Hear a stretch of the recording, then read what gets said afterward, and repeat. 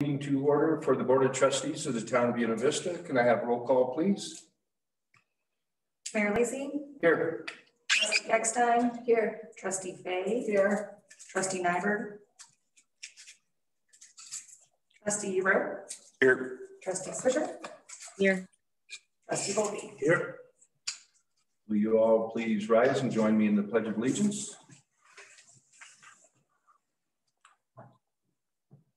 I pledge allegiance to the flag of the United States of America and to the republic for which it stands, one nation, under God, indivisible, with liberty and justice for all. I will remind everybody in the room to please silence your cell phone if you have one. First is the agenda adoption. Are there any questions, comments, or changes to the agenda? Yes. Mayor, on page 7, Lillian, if I could ask the reason for Eckstein voting against motion number 5. That would be, we'll hold that for consent agenda. Oh, that's under consent, excuse me. Okay, thank you. Any changes or additions to agenda? I move to approve the agenda. Thank you. I'll second that. Second, further discussion? All in favor say aye. Aye. Aye. Okay. Now consent agenda. Amy, you had a question? If I could, for under page 7, motion number 5, the reason I voted against it was that I wanted more discussion, or more discussion was needed. Page 7.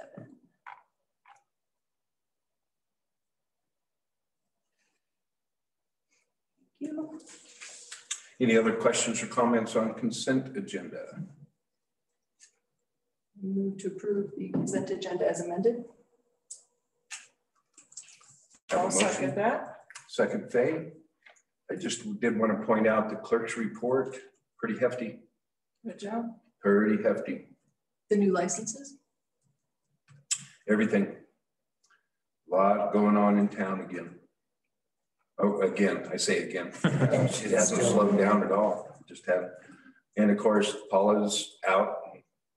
Lillian's just killing it. I am certainly trying.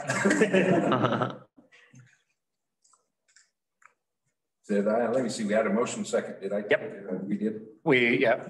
So time for a vote. Vote. Yes. Thank you. Oh, I went with further discussion. Thank you. Yes. All in favor say aye. Aye. Aye. Opposed? Motion passes. Next, we have public comment. And I know, Philip, we had 2 signed up. Do we have more? We do have 2 that we've captured. We have Jim Height from the Trails Advisory Board, and then we have a group from Odyssey of the Mind. Those are the 2 we've had. So you might prompt anyone else that's out there to. As before, anyone who would like to speak at public comment, if you're on your phone, you can press *9, and the meeting host will prompt you to unmute when it is your turn to speak, or you can chime in the Zoom chat box if you are logged in that way. So while we are watching for that, I'm going to have Jim, would you go ahead and like to start off? You have 3 minutes, please, and give us your name and address and your information. Okay, thanks, Mayor Lacy. I'm co-presenting with Gina Lucrezi from also with the Trails Advisory Board, and she's going to start. Hi, everybody. I'm Gina. I'm at 160 Barnwood Circle over here. But trustees, Mayor Lacy, town staff, I'm pleased to speak on behalf of the Trails Advisory Board. I'd first like to speak about the BV trails in general. We are seeing an increased usage and earlier in the year than years past. The pandemic has indirectly created a movement for outdoor recreation, and BV is great. It's the perfect spot for it. We see more people coming from the Front Range and also out of state combined with our locals.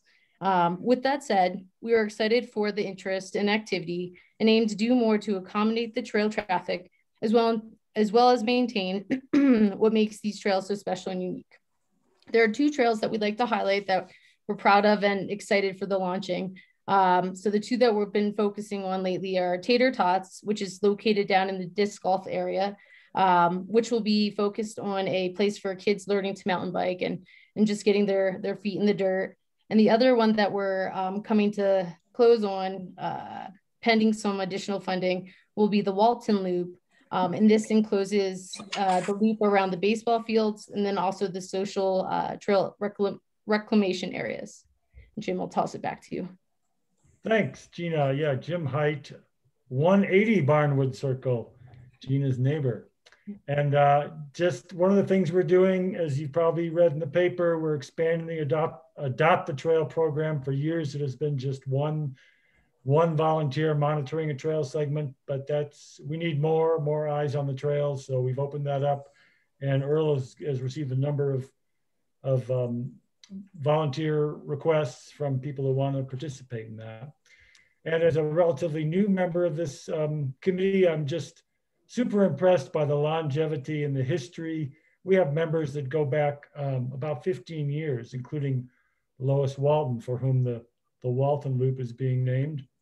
And we also have new people like Gina, who, if you don't know, by the way, she runs a national organization called Trail Sisters, and myself and Nancy Fox, who co-owner of BVE Bikes. So there's just a lot of enthusiasm and energy now, tempered with the gravitas of history and deep expertise. So I want to thank the trustees for your support, and we look forward to working with you to improve and expand our trail network. Thank you. Thank you, Jim. That was nice. Next is Odyssey of the Mind.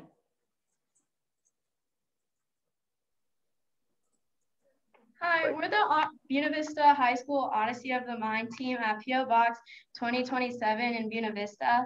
I'm McKenna St. John. I'm Susie Chupp. I'm Peyton Kreitz. I'm Ella Coates. I'm Lila Phillips. I'm Aspen Stearns. And I'm Audrey McFadden. And I'm the coach, Carrie Cleaver. The simplest way to explain Odyssey would probably be it's a problem-solving activity where each team is given a problem and we have to solve it by creating a skit and creating all the sets and the costumes and props to solve the problem and then follow the given requirements. So this is we made it into a national competition where we will be going to Orlando, Florida to compete against many different other teams. And this is a really great opportunity for us. Not only do we get to represent our town, but we also get to represent our school and all the hard work that we've put into it. And we want to go and show that we can compete with these people. And I wanted to talk about a little bit of who we are. So we are straight A students. We do sports and we do clubs and we volunteer, and really we apply ourselves to everything we do. And one of the things we really, really love is Odyssey of the Mind. And we are dedicated to what we do. And that's why we're here, is we really want to go to Worlds. And to do that, we are asking you guys for money. So far, we have raised $1,000, and we believe that we could raise about 1,000 more. But to go, we need around $7,000, and we are hoping to get some of that from you guys today. And we would really appreciate getting the amazing opportunity to go to Florida and do what we love to do. So a little bit about what we've done is we are so dedicated to this. We have applied over 200 plus hours to this club, doing what we do. And we have done string art, from hot gluing string on boards taller than us. We have made beads out of baking soda and applied them to strings. We have used all materials, from string, beads, baking soda, fabric, clay, yarn, anything you could think of. We are creative and we are dedicated to what we do. So we're here asking for your support of Odyssey of the Mind, and we would highly appreciate anything that you could do for us. Thank you.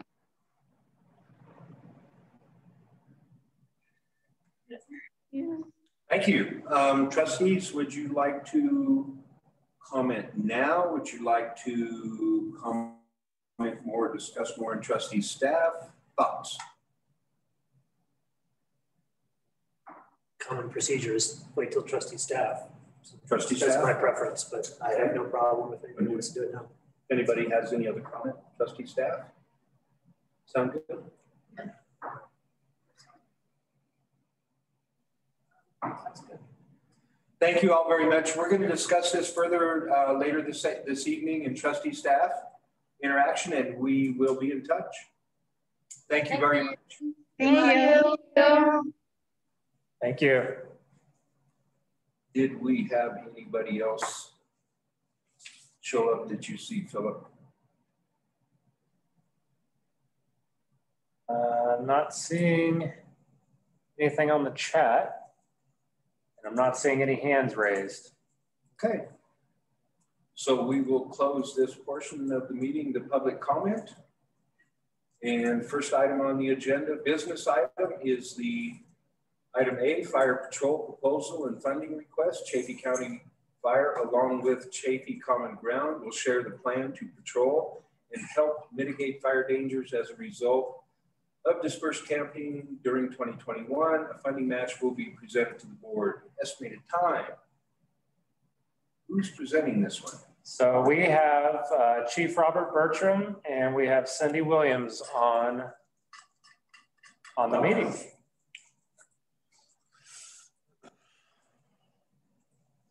Good evening, all. So I guess I could do a little intro if that's okay, if you would want me to. Sure. So we've been discussing as a board the concerns of recreation impacts around the town limits, and we had actually a discussion last board meeting talking about some of the efforts that Envision and the Rec and Balance groups have been working and partnering with the Forest Service and BLM to get some rec rangers out and about to help with education and engaging the public that are camping and recreating in our areas. And we had the privilege of connecting with Chief Bertram and Cindy Williams last week on an opportunity to put some resources out there that would be focused on dispersed campsites and related fires, campfires.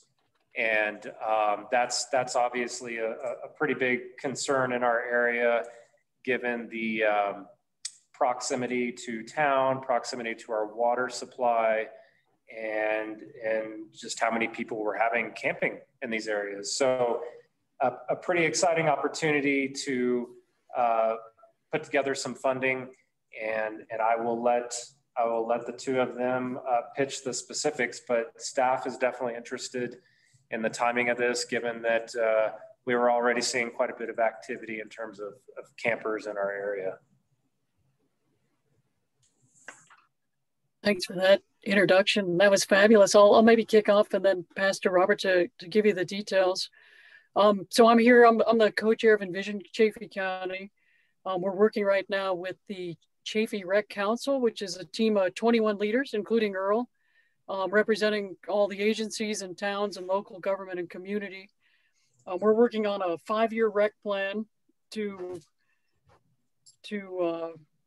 manage recreation in a way that maintains healthy natural resources and our awesome rec experiences and the economic benefits of recreation.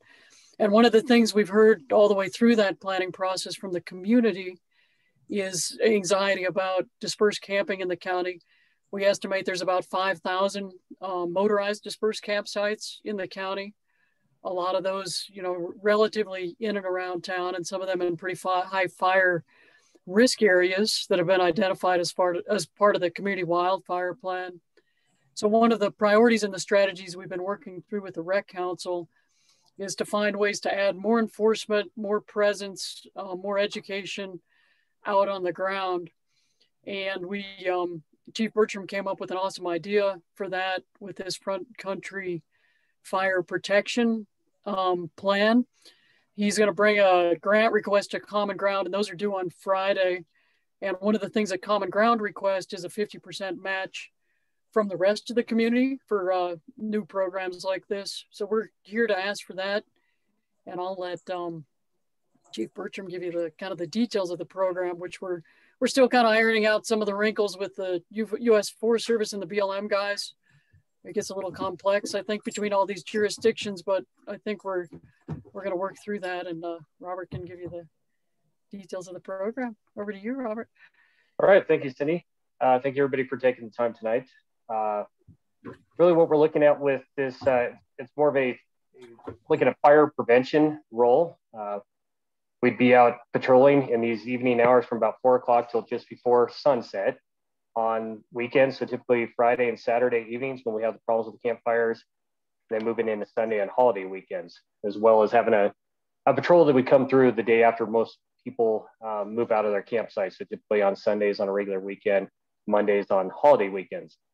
And really it's focused around a couple different things. So it's around education. We're not going out writing tickets, anything like that. We're teaching people about fire restrictions, how to figure out what they are, proper camp etiquette, making sure they know how to put out campfires, all of that, as well as afterwards having a detection piece, being able to have some additional presence out in the woods so we don't have these unattended campfires that go unreported, undetected. So to be able to do that, go through the proper channels to report it to the Forest Service. But ultimately having a presence out in these areas. Many of you guys have seen, even from town up on the Midland grade, people like to have campfires up there all through town. So we want to have that presence out there. So, it gives people a chance to ask questions. We can educate them and hopefully reduce the risk of having, catastrophic fire in the county. With this proposal, we've, it is a problem countywide. We do have a lot of, on the north end of the county, we do have a lot of watershed concerns and so forth. So we've done this as a joint venture is what we're trying to do. Is we're asking for support from the town of Buena Vista. With this, we've talked with the county commissioners. We have support from there, as well as some brief conversations with the town of Poncha Springs, who may be contributing as well. All the funding coming together for the 50% match would help us be able to get out there and have these patrols. In fact, as we ran the numbers on here, this talks about 2 patrols on the holiday weekends. We would actually have the amount to be able to run 2 separate patrols on the weekends of the 2 people being able to go out and educate. And these would typically these patrols will be done in a pickup and our new UTV or possibly a brush truck. That way we've got a presence, people know who we are, and hopefully help out with some of the concerns, because that's definitely one of the biggest concerns we hear from everybody, is the amount of people coming up to the forest to recreate and making sure they do it safely.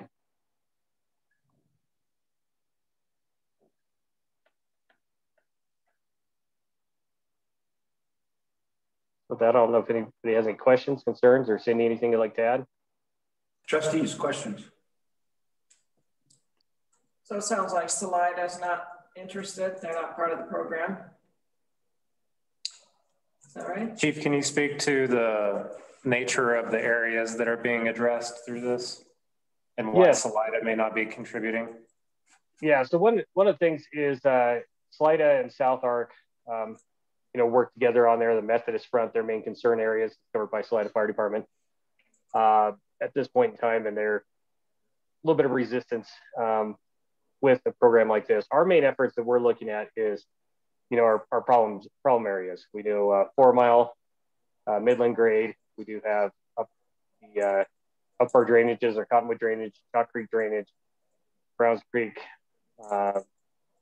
Those are some of the main areas. On the south side of the county, a couple of areas that we'd address is around Maysville area up in County Road 240. It's mainly the place we're focusing. Like I said, typically the most reports we get from the public is the 4 Mile Midland area that we spend a lot of time in looking for campfires and so forth. So we want to be proactive, having crews out there. And then if we do get these reports, it's a lot easier to respond while already having people in these vehicles, hopefully out in that area. Just be able to check on things, make sure we don't have a problem. That answer yours? Yeah, I would certainly like to see us support the program. Okay. How is this? Is this connected with what Envision was talking to us about, Robert, or is this totally separate? So this is part of the Envision Chafee Rec sorry, the Envision Chafee Rec Plan, which Earl is also a part of. It's one of 30 projects that are inside of that plan. And it's I would say, a high immediate priority for sort of funding now. What we'd like to do is come back to you all next month when that plan is finished. It should be in draft next month, and we'd like to bring it to you for comment at that time. And that'll have everything, but this is a piece that I think the team agrees is really a shorter cycle piece where we'd like to get some boots out on the ground as we come up on the holiday weekend here and the start of the season pretty soon. The rec rangers that you guys talked about is also part of that program. We have funding in place. We don't need to come and ask you guys for funding for rec rangers. That's going to go to Common Ground, and the agencies themselves have come up with a 50% match for that program. So it's all, it's all connected and orchestrated, if you will.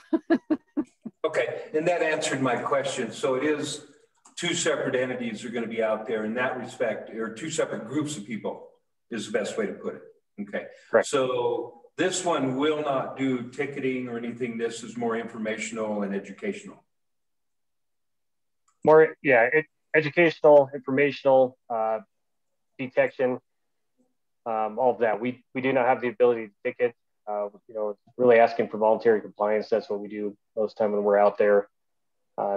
Anyways, but the educational piece is huge when people are up here. Most people we come across really don't realize what the restrictions are and been very compliant over the years. Great. No, that answers my question perfectly. I think it's okay. It's a good 1-2 combination too. The rec rangers are going to be more focused on the rec rangers are going to be pretty focused on cleanup.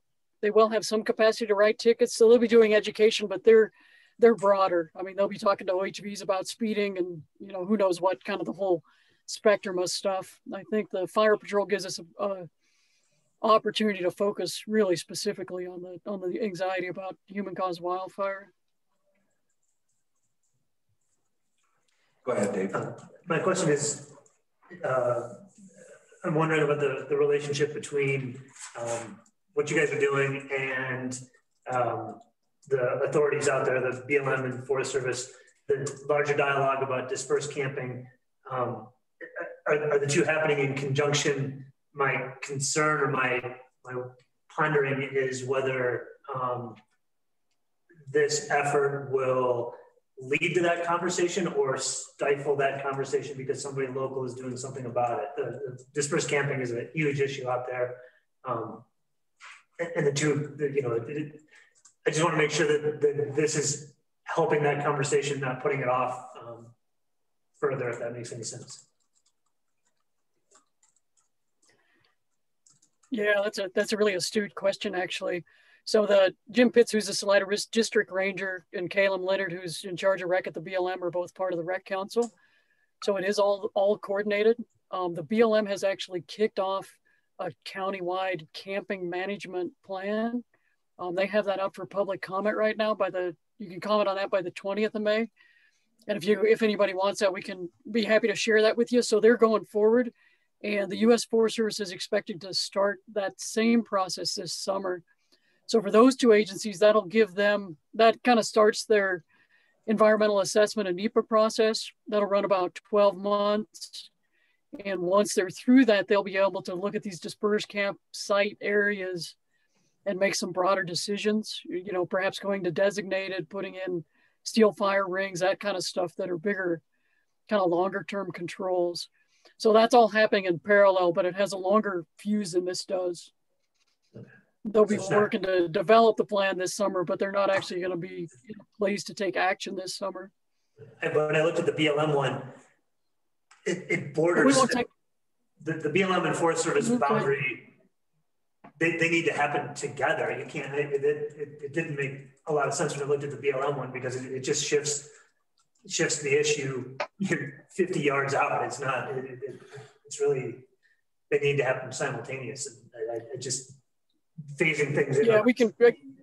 Yeah, you're absolutely right.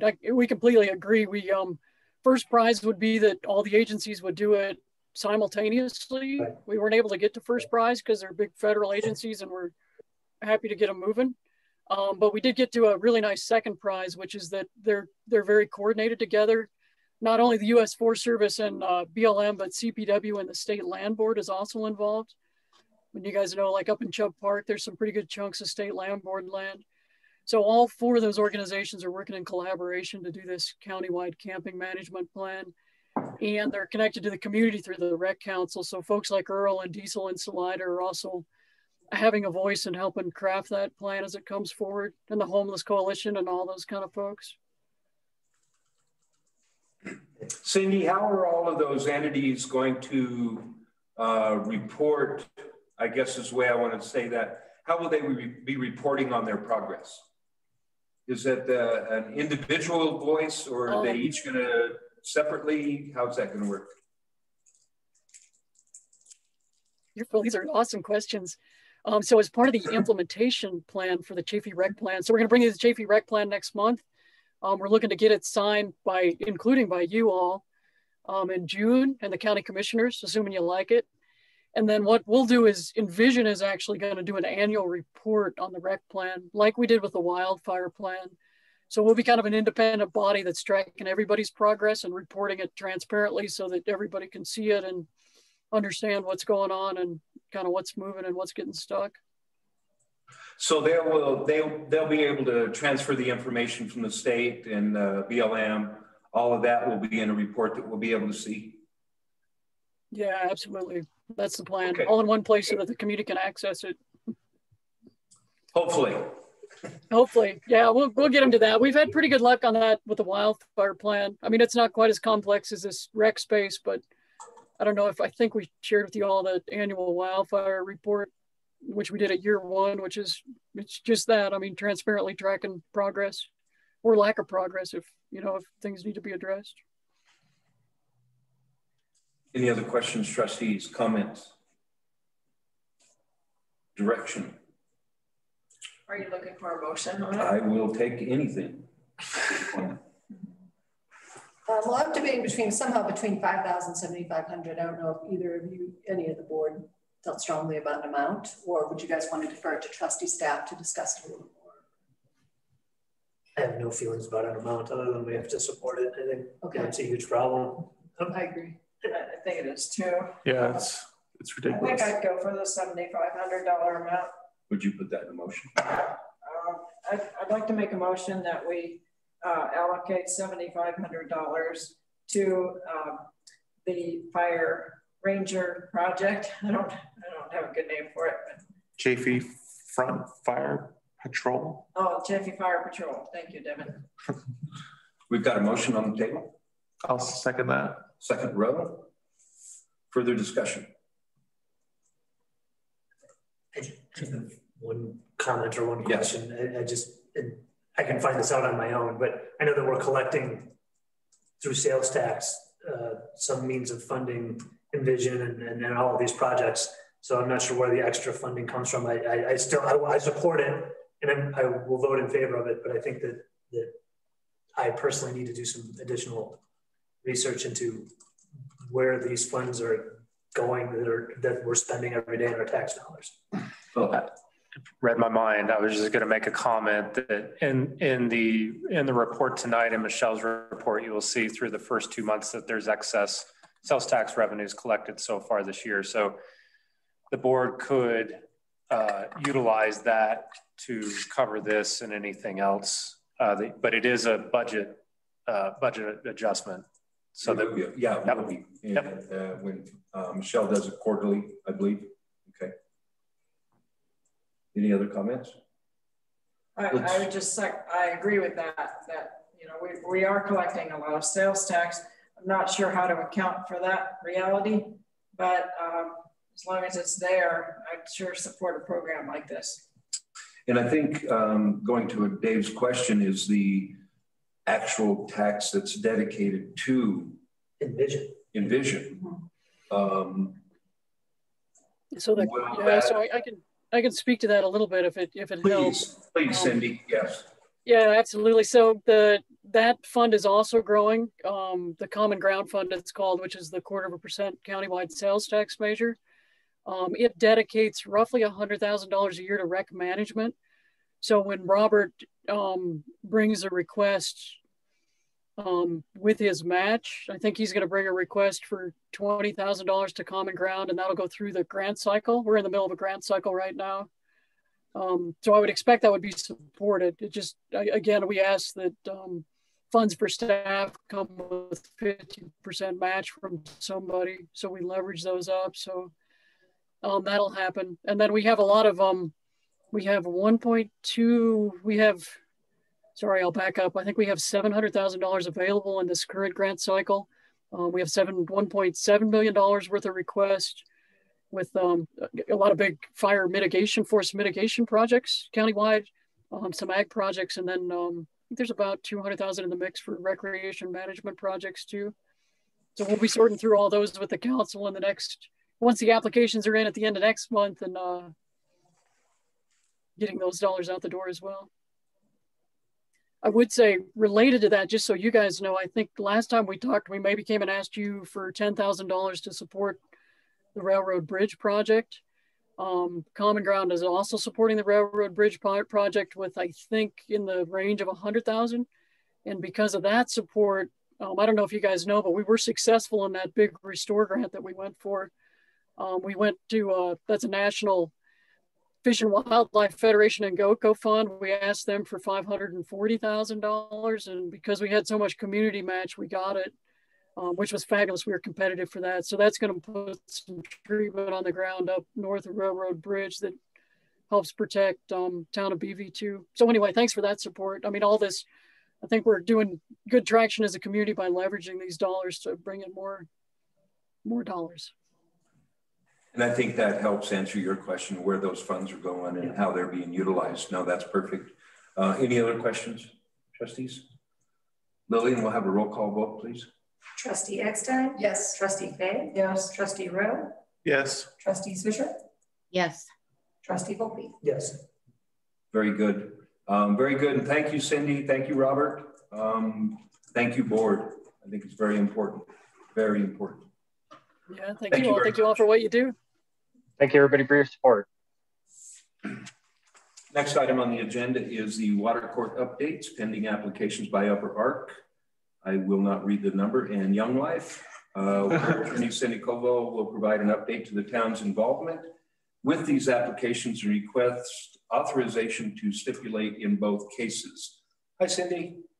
Hi, everybody. Thank you for having me tonight. It's nice to see everybody. One of these days, it's going to be in person. Several years ago, the Upper Arkansas District filed 2 applications in the water court that we opposed on behalf of the town of Buena Vista. One was an application jointly with Young Life, who runs the Trail West Camp up on North Cottonwood Creek. And that was very close to home. So whenever other people are changing water rights, moving water rights around, or doing different things in Cottonwood Creek particularly, the town pays close attention to make sure that whatever these folks want to do isn't going to adversely affect your own water rights. And that's kind of how the whole water court system works. You have to jump in to protect your rights, or they don't get protected. Young Life had an on-site wastewater plant at their camp, but due to difficulties with that, they decided they needed to connect to the Buena Vista Sanitation District. And what that meant was that the treated wastewater return flows that came out of that on-site plant and went into the creek weren't there anymore. So they had to develop a plan to get that amount of water into the creek in order to operate their water rights the way their own water court decrees require. And so they worked out an arrangement with Upper Ark, whereby Upper Ark basically provides their augmentation, but Young Life has changed a particular water right called the Silver Creek Wronk Ditch that would allow them to make the water replacements at the location they want to do.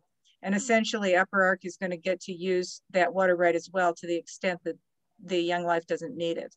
So this was a lot of moving things around right in the town's backyard. And your engineers at Right Water did a lot of work to determine whether or not this could be done without injury to your own water rights. And after much investigation and some really very productive negotiations with Young Life and Upper Ark, we reached agreement on a form of water court decree that they will agree to and that we believe adequately protects the town's water rights. So we're recommending that we stipulate to entry of that decree on behalf of the town. What that means is that all the provisions in the water court decree have been agreed to by Young Life. And so if they change it, or if they have a trial, or if anything else happens, they still have to end up with all of those protections in their water court decree. And so that would relieve the town from having to participate further in the case, except just to make sure that whatever they finally end up with really is consistent with what we've agreed to. So that was the close to home case. The other case was a case filed by Upper Ark to provide augmentation services really down in Custer, Fremont, and El Paso counties, a long ways away. But what Upper Ark likes to do is have a lot of flexibility with its water court augmentation plans and with the water rights it has. And so we were concerned that this plan might require it to move more water in and out of Cottonwood Lake, which is near and dear to the town's heart as well. So we, again, put a lot of time and energy into understanding how they were going to operate these water rights. And Adam Kremers at Right Water Engineers spent a lot of time talking to staff and investigating their record keeping and reporting and measuring and accounting, and concluded that in this case as well, the town's water rights would be adequately protected. So we are also recommending a stipulation in that case. And I am happy to go through the details of the water court decree. They're complicated and technical, but if anybody has any questions, I'm happy to do that. Thank you, Cindy. Trustees, any questions? The object, basically we're looking for is giving Cindy the authorization to do stipulation in both of these cases. Any other questions that you clarifying? I mean, it sounds like background's all been done. Obviously, she reiterated several times how much time's been involved. I'm sorry, Cindy, but that just justifies your wage. That's all I can say. You know how it goes. What can I say? We appreciate what you do. Obviously, you've done a lot for the town in the past, and we're going to count on you in the future too. So what do we need, Philip? You want a motion to? Yes, thank you. Yes, please. So I would entertain a motion to authorize. Cobell, go ahead. Make a motion to authorize and express gratitude. I guess that would be separate. I make a motion to authorize the stipulation we're going. I'm not sure how to phrase that properly. I think that probably covers it. Okay. Thank you. We have a motion on the floor. I will second. Oh, I think, I'm sorry, Cindy. Faye, Libby got you. Okay. Further discussion. Let's do roll call vote, please. Trustee Eckstein? Yes. Trustee Kay? Yes. Trustee Rowe? Yes. Trustee Swisher? Yes. Trustee Volpe? Yes. Thank you all very much. And thank you, Cindy. Thank you very much. Well, thank you. I think you all have a good team here, and it's been wonderful working with Joel and Philip on this and with the folks at Right Water. So I'm hopeful this is a good outcome in both of these cases. Thanks. Thank you. Don't go too far, Cindy. I'm still here. I'm not going anywhere. Next item on the agenda is the Triview property discussion. The board will discuss the potential annexation of the Triview property, water impacts and recreation open space matter planning around the rodeo grounds. Do you want to lead this? Sure, I will.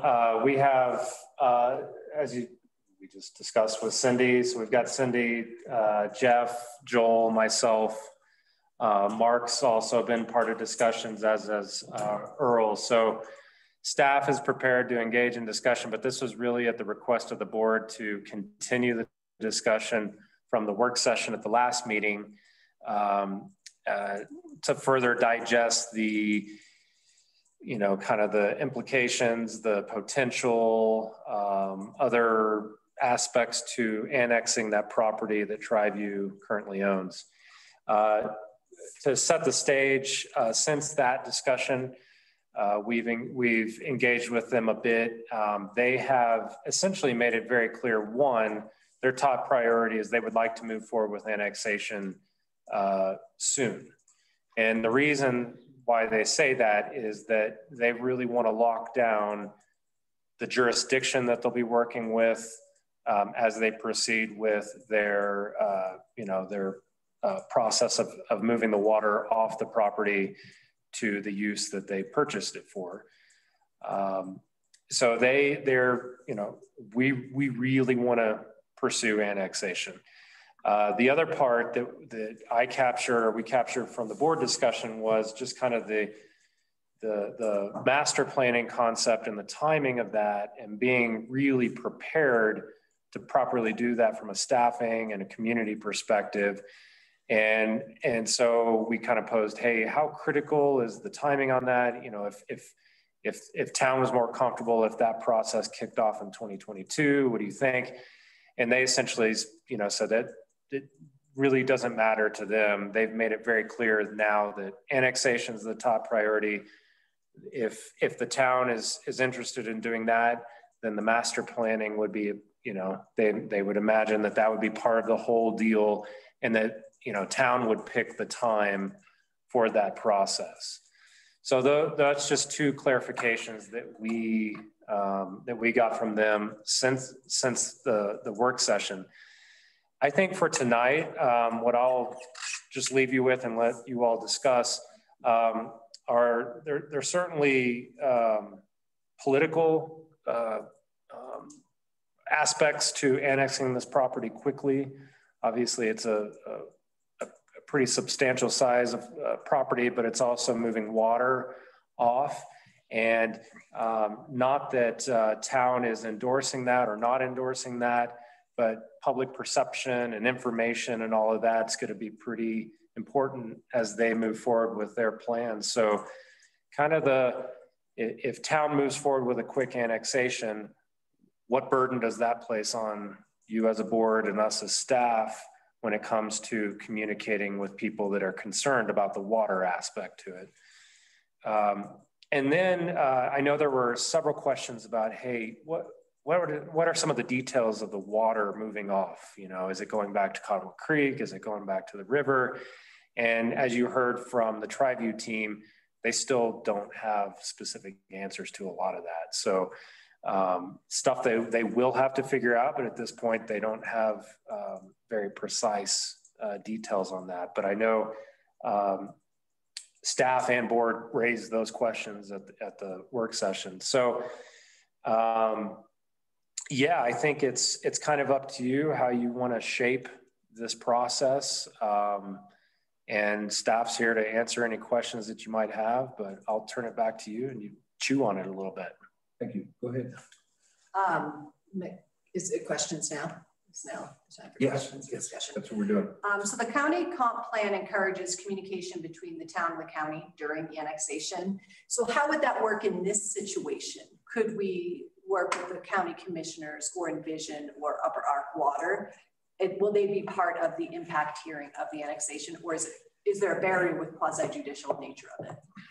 We can, I would imagine that any and all of those agencies would be involved to some degree, whether it's at the request of the board or because they would be, a lot of times in an annexation process, there's an evaluation of services and things like that, where agencies that the jurisdictions that they currently are under have an opportunity to weigh in on those impacts.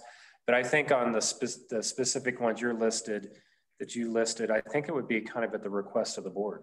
Like, hey, we want to engage these specific groups through a process. I can also quickly address a little bit of that, Phil, but that helps. Yep. So just as a note, annexation is actually legislative in nature. And so the zoning of the property, which is following the annexation, is quasi-judicial. So generally with the annexation itself, you're not limited to having what's called ex-parte contacts with other interested groups like the county or Envision or any other groups. So staff could work with them. They could provide input that could be considered by the board as part of the annexation.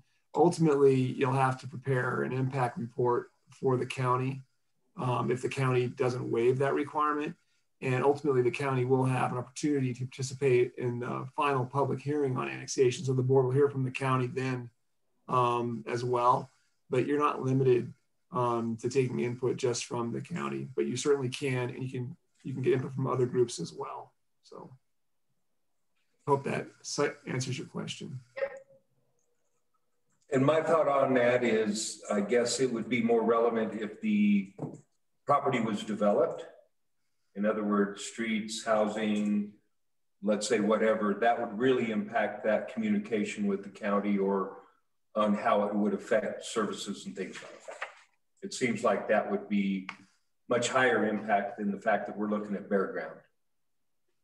Yeah, that's typically what's discussed as part of annexation, impact reports and all that. But yeah, I'm sure the county has opinions on the impact of loss of water or other things too. So,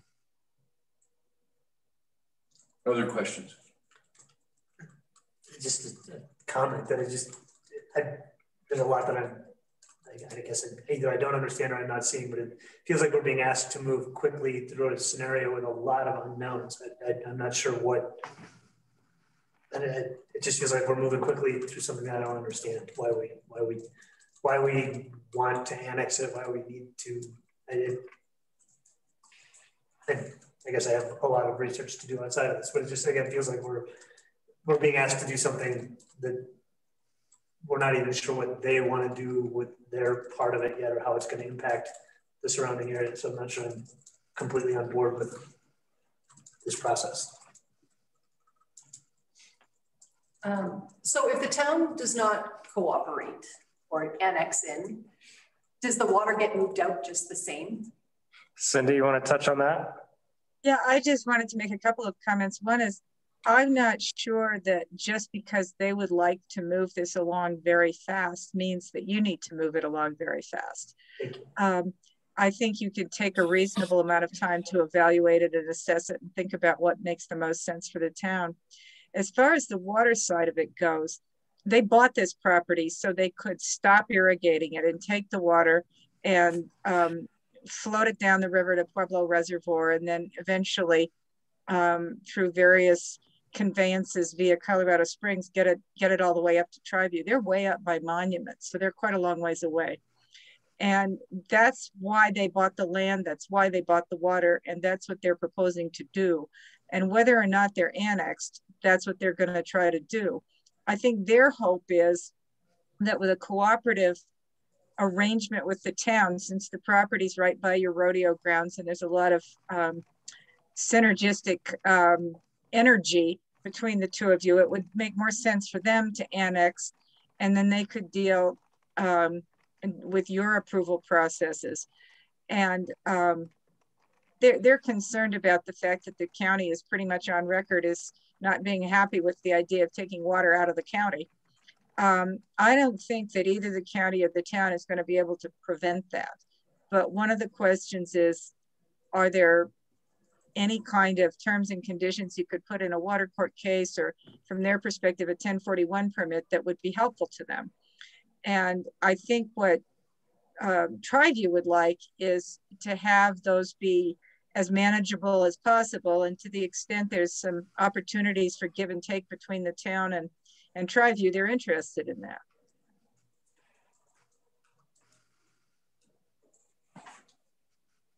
Does that make sense? It does. I mean, essentially it boils down to the 1041. Really, is they're wanting that to be as easy as possible without conflict. Now it's possible, yeah. I suppose if we did not hurry the annexation they could say, okay, then we really don't need to talk about giving you a master plan for the rodeo grounds. Or, I mean, you know, there's things that we're talking about trading here. I think key is what Cindy is saying. Either way, they're going to pull the water. Mm-hmm. No matter what we do, they're going to try to pull it. Well, they're going to pull the water. Essentially, I don't know as if there's any way. Do you foresee any way, Cindy, that we could stop it? I think it would be hard. It's possible that the county might try to determine some way they could do it under their 1041 process, but I'm not aware, and maybe Jeff can speak to this better than I can, if there's a way, any kind of city or town requirements that could be placed on this that would prevent that water from leaving. Yeah, I mean, I guess I don't really want to say one way or the other in a public meeting. If you want some confidential legal advice on that, we could discuss that in executive session. So I don't want to commit either way, but we could certainly talk about that in confidence if you'd like to. Thank you, Jeff. We respect that. Sure. I think that's really the point at this point, is they're wanting our help with the 1041, if you want to put it that way. That's really what they're looking for. And the only solid carrot they've given us is doing the master plan for the rodeo ground. Realistically. Right. Realistically. Everything else is in the air. And I think there's a lot of it that's unknown anyway. Right. You know, they talk one way, and then we're sitting here just in the conversation that we had with Cindy and everything is we're not sure that's possible. That water may have to go back down to the Arkansas rather than go to Cottonwood anyway. You know, I mean, just because of that, I think there's a lot of unknowns for them even at this point. I think the only thing they do know, the 1041. That's the only thing they really do know. And they're looking for our support on that is really what they're looking for. Just so you can see it, I know there's more discussions. Cindy raised her hand too, so okay. I didn't want to forget what's on it. Yeah. Yeah, before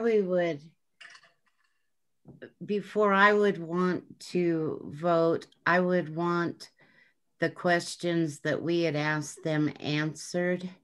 And you, in our work session, there was something about after they do, if we went through with it, they did the rodeo master plan, we would be leasing the land from them. Is a long-term lease. I don't know if that long-term lease is 50 years, 100 years, 200 years, whatever, but would it be out of line to ask for them if we are going to spend money developing and utilizing their master plan that they give us, that they actually end up donating some of that land to the town? Would that be out of line to ask for? No, I don't think it would be out of line. And Cindy and Jeff have reminded the rest of staff that, you know, essentially if town is at all interested in proceeding in a certain pace that's appropriate, we essentially need to start formulating a list, in essence, of all the things that we are looking for out of this. So that would be kind of the absolutely, I think everything's on the table, I guess, is the key message there. Yeah, I think we did mention the whole ownership issue, at least in one meeting, and maybe I mentioned it to their attorney. And you know, they haven't said yes, but they haven't said no. So I think that we should look at what we're looking for and see what we can get that makes sense.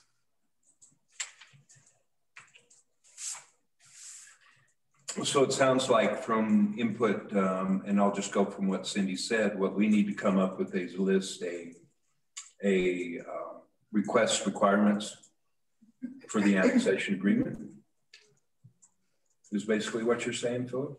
If the board wants to go down that path, yeah. If we're ready to move that direction, then we need to put some, no different than we've talked about in any other circumstance with the housing. We need to put some documents, say, okay, yeah, we'll talk annexation, but here's what we require for that annexation agreement. how long do you think, say like if we were to do a public engagement process, as well as list all the questions, ask the agencies for their reports, is that like, would you say that's 1 year for that to happen? Say annexation hearing, it's all working towards the annexation hearing, I suspect. So is it a year, would you think? Because we need like robust public engagement so people feel that they're collaborative part of the decision making. Yeah, sorry, I don't have a really quick answer to that, because in the midst of everything else we have commitments for, we would have to space it out. So it could stretch as far as a year.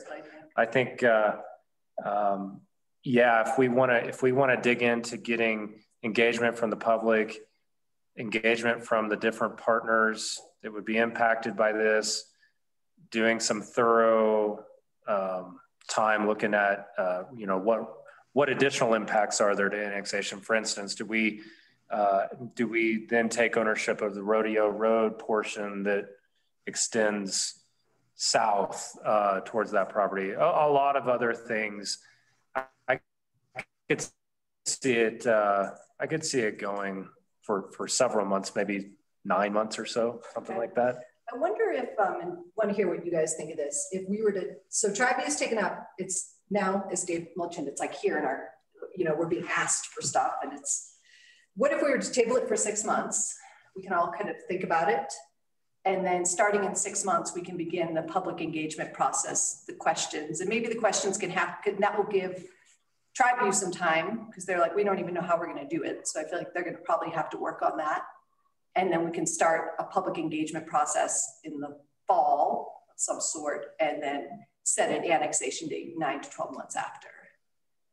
And we can always move it, but that would at least give us 6 months right now. So this doesn't keep coming back. It seems like it's kind of taken up a lot of time. Mm-hmm. So what would the public engagement be? When we want to ask Tribune now, like what we wanted, and then we would decide later if they said yes, if we're what we're going to do with that land, right? Say it again. You're saying that you want to have public input on what we would do with the land. Well, first we need to ask if they're going to give us the land before we could like involve people in what to do with the land that we don't have yet, kind of thing. That makes sense? I think they want to loan us the land. I think they want to lease us. I think we can move forward with that. They haven't said it outright, have they? No. Yeah, so okay. I think that would be something that we would have to nail down before we wanted to. I mean, I think that's all in the process, if you want to put it that way, of the annexation. Is there again, I think we need to come up with a bullet point list of this is what we expect for annexation. What is the public hearing process, Jeff? Well, I mean, ultimately, the process ends in a public hearing where the board makes a final decision on annexation. But leading up to that, there's a number of steps, including developing the annexation agreement, having an actual board finding on the petition. So take a step back. They have to file a petition for annexation. Then you review that as a board, and you make findings that the petition meets the Annexation Act requirements. And then you schedule it for a public hearing 30 to 60 days after your petition determination. And then in that hearing, you basically finally approve the annexation. So, I mean, once the process starts, it takes, 60, 90 days kind of thing, although you can continue that on further if you need to. But the hearing is sort of the last step. And usually we coordinate that with the petitioner to make sure that everything's in order prior to going to the hearing. We don't need to basically be too concerned about having a hearing immediately, because that's kind of the final step. Okay, thank you. Cindy's got her hand up. Go ahead. Well, my question really is for Jeff, because I think what they have told us is what they would like the pre-annexation agreement. So that I gather, having seen some of those before, that's the document in which they talk about kind of the big outline of the annexation that the staff is going to recommend to the town. Is that how it works? Well, you don't have to do a pre-annexation agreement, although sometimes you do that when you're not ready to get to like the full petition and annexation process. And so in my conversation, they mentioned the concept of the pre-annexation agreement because they don't want to spend money, for example, on like a master plan and those kinds of things if we're not going to be moving to annexation immediately. They want to know that they're going to be able to get to that point if they're going to spend money.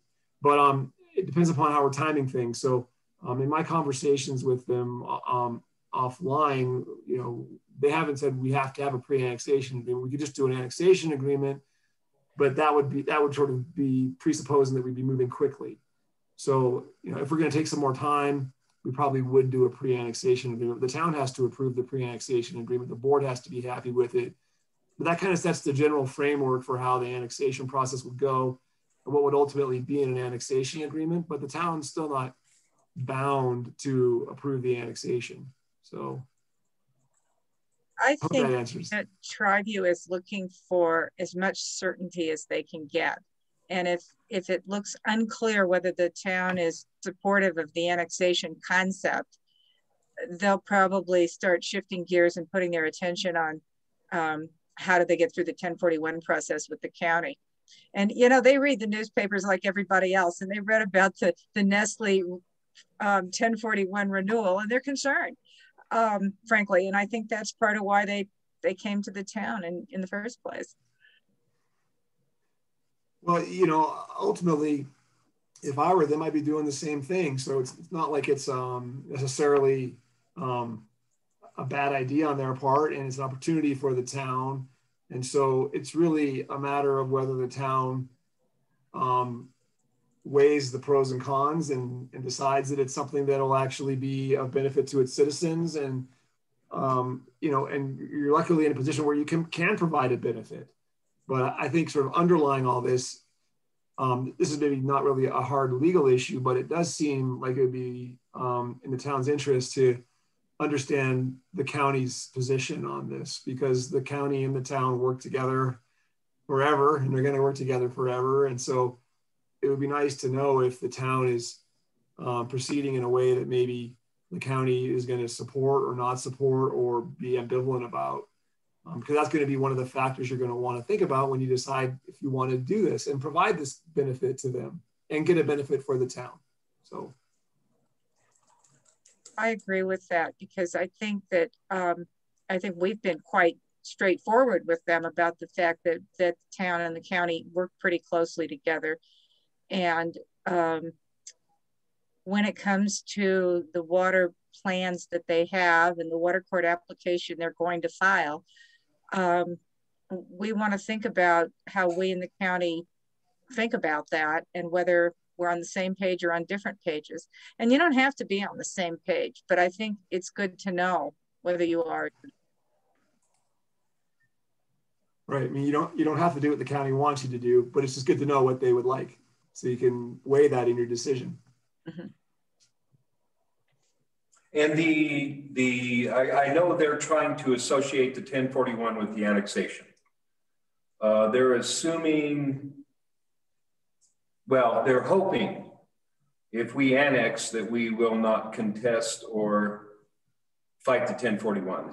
That's kind of what, if I remember right in the documents there.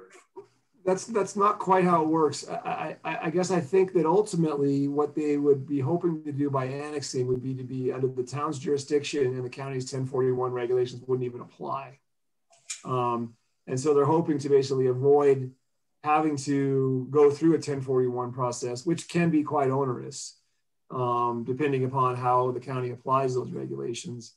And then they're hoping to basically avoid that by annexing to the town. And, and frankly, I don't want to, try and understand their motivations, but that's certainly one of them. I mean, the other one may just be that like they have this asset that can be good for the town, and why not create goodwill? So if I'm them, I'm looking at this as probably a number of benefits, creating goodwill, avoiding 1041 regulations for sure, and providing maybe an easier process for them, but also not wasting an asset that can be a benefit to a community. And so you know, I don't know which one's more important or what they've all considered, but that's what I would be thinking if I were them. Well, I agree with you, Jeff. When I hear the conversations that I'm hearing, if I put myself in their shoes, I know what I want to do. If it is me looking at that situation, if it was Buena Vista in their situation, what would we want? What would we be trying for? Well, we'd want to hurry it up. We'd want to keep it moving. We'd want to, you know, I couldn't see us operating any differently than they are. That's just the way I look at it. Amy? Do you think it's, so the first step, if we were to reach out to agencies such as commissioners, I don't know if Envision or Upper Ark Valley, I don't know who the stakeholders would be. Would you have enough information to reach out to see now and at least just get a temperature reading on that? Mm-hmm. Okay. Yep. So that could be maybe one if board felt like that would be, maybe that would be a good start because that might dictate the rest of the process. Position statement from the commissioners would be great. Okay. I don't know about Envision or Upper Ark, but commissioners for sure. Yeah, I mean, it would be, I don't think the commissioners are going to go as far as to issue a formal finding or a recommendation or anything like that because it's not before them. And just like you all would be very hesitant to make a statement on something that the town hasn't researched or so I think we can gauge their temperature on it. And if they would be, you know, upset or, you know, that level of feedback, but I think they would be reluctant to make any like formal public statement one way or another because, yeah, I mean, it's water. So that's a big deal. If Tribune didn't have to go through the 1021 procedures with the county, would they have to revegetate the property? Cindy, can you? Yeah, great question. Cindy, could you touch on that real quick? Yeah, I think that they're very likely to have a revegetation requirement in their water court case. But it's certainly that sort of thing, again, that if you were going to annex this property that you would want to address separate and independent from that, because it's possible there could be some reason that they would put off the water court case for a long time. And I don't know that you want to count on somebody else imposing that requirement, but it is typically imposed in water court cases like this, where you're drying up a sizable parcel of land. And you might want some different kind of re-veg requirements. And that would be something you could talk about too.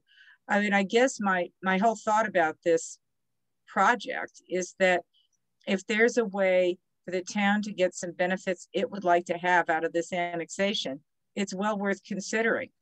If there is no benefit to you, then maybe it's not worth considering.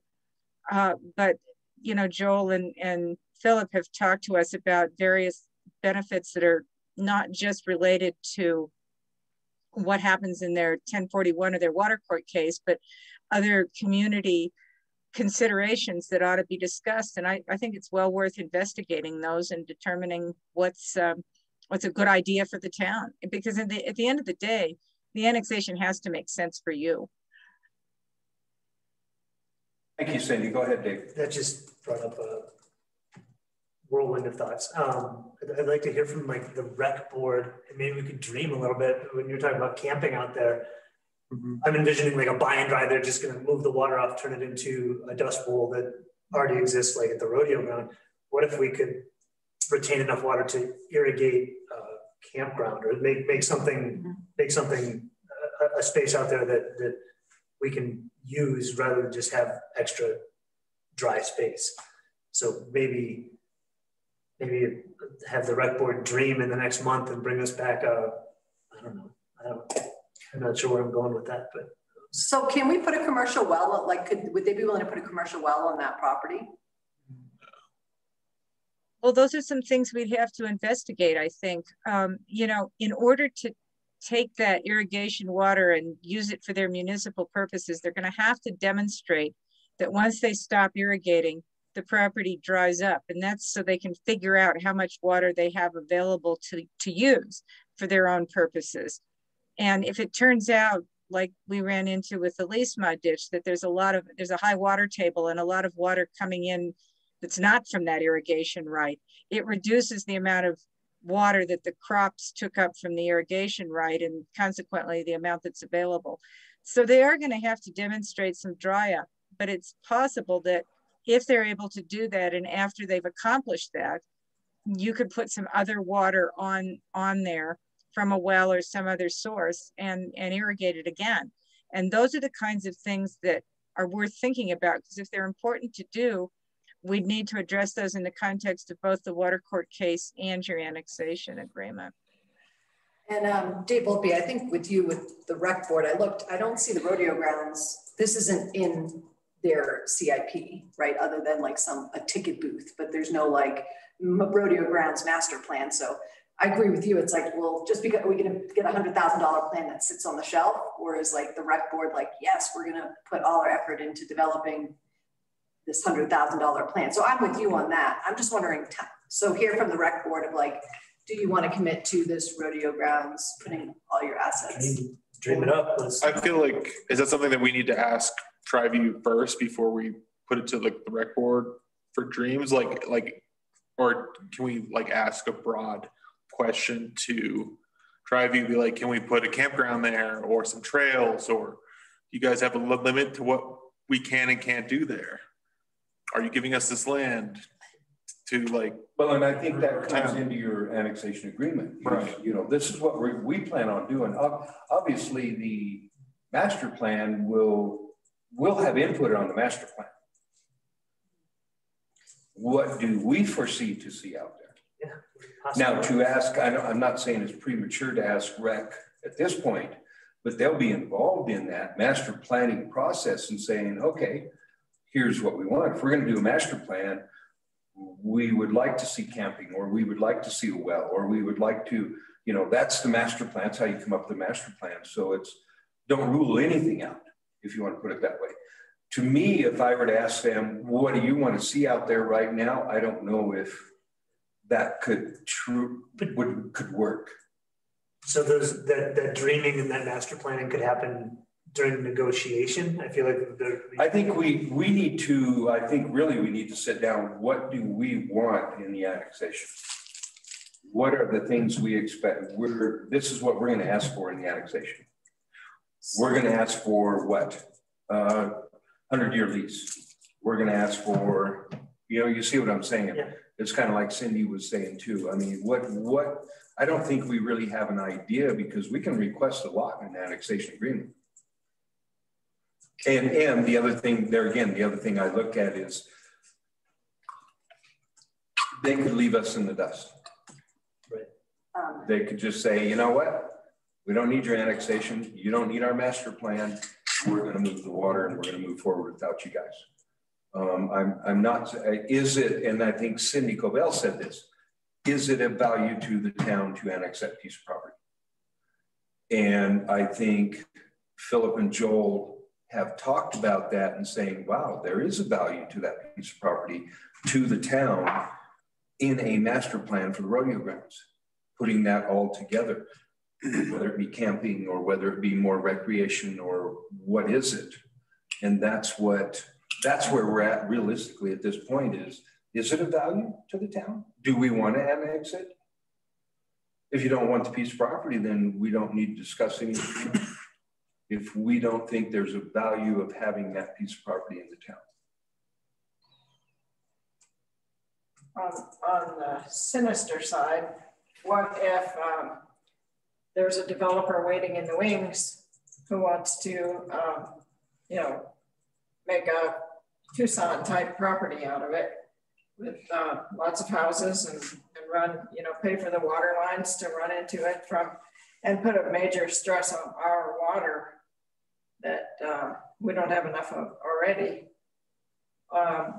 Or if they can't get us to annex it, then they're stuck with the 2-acre lots. So it would decrease the number of houses that they could put out there. But, you know, we don't really have that information, right? It could be somebody like that. Well, at the time of annexation, the board would also look at the zoning of it as well. And so the board could definitely limit the potential through the zoning. And if it's open space, then that helps mitigate what could happen in the future. Of course, it could always be rezoned on down the road.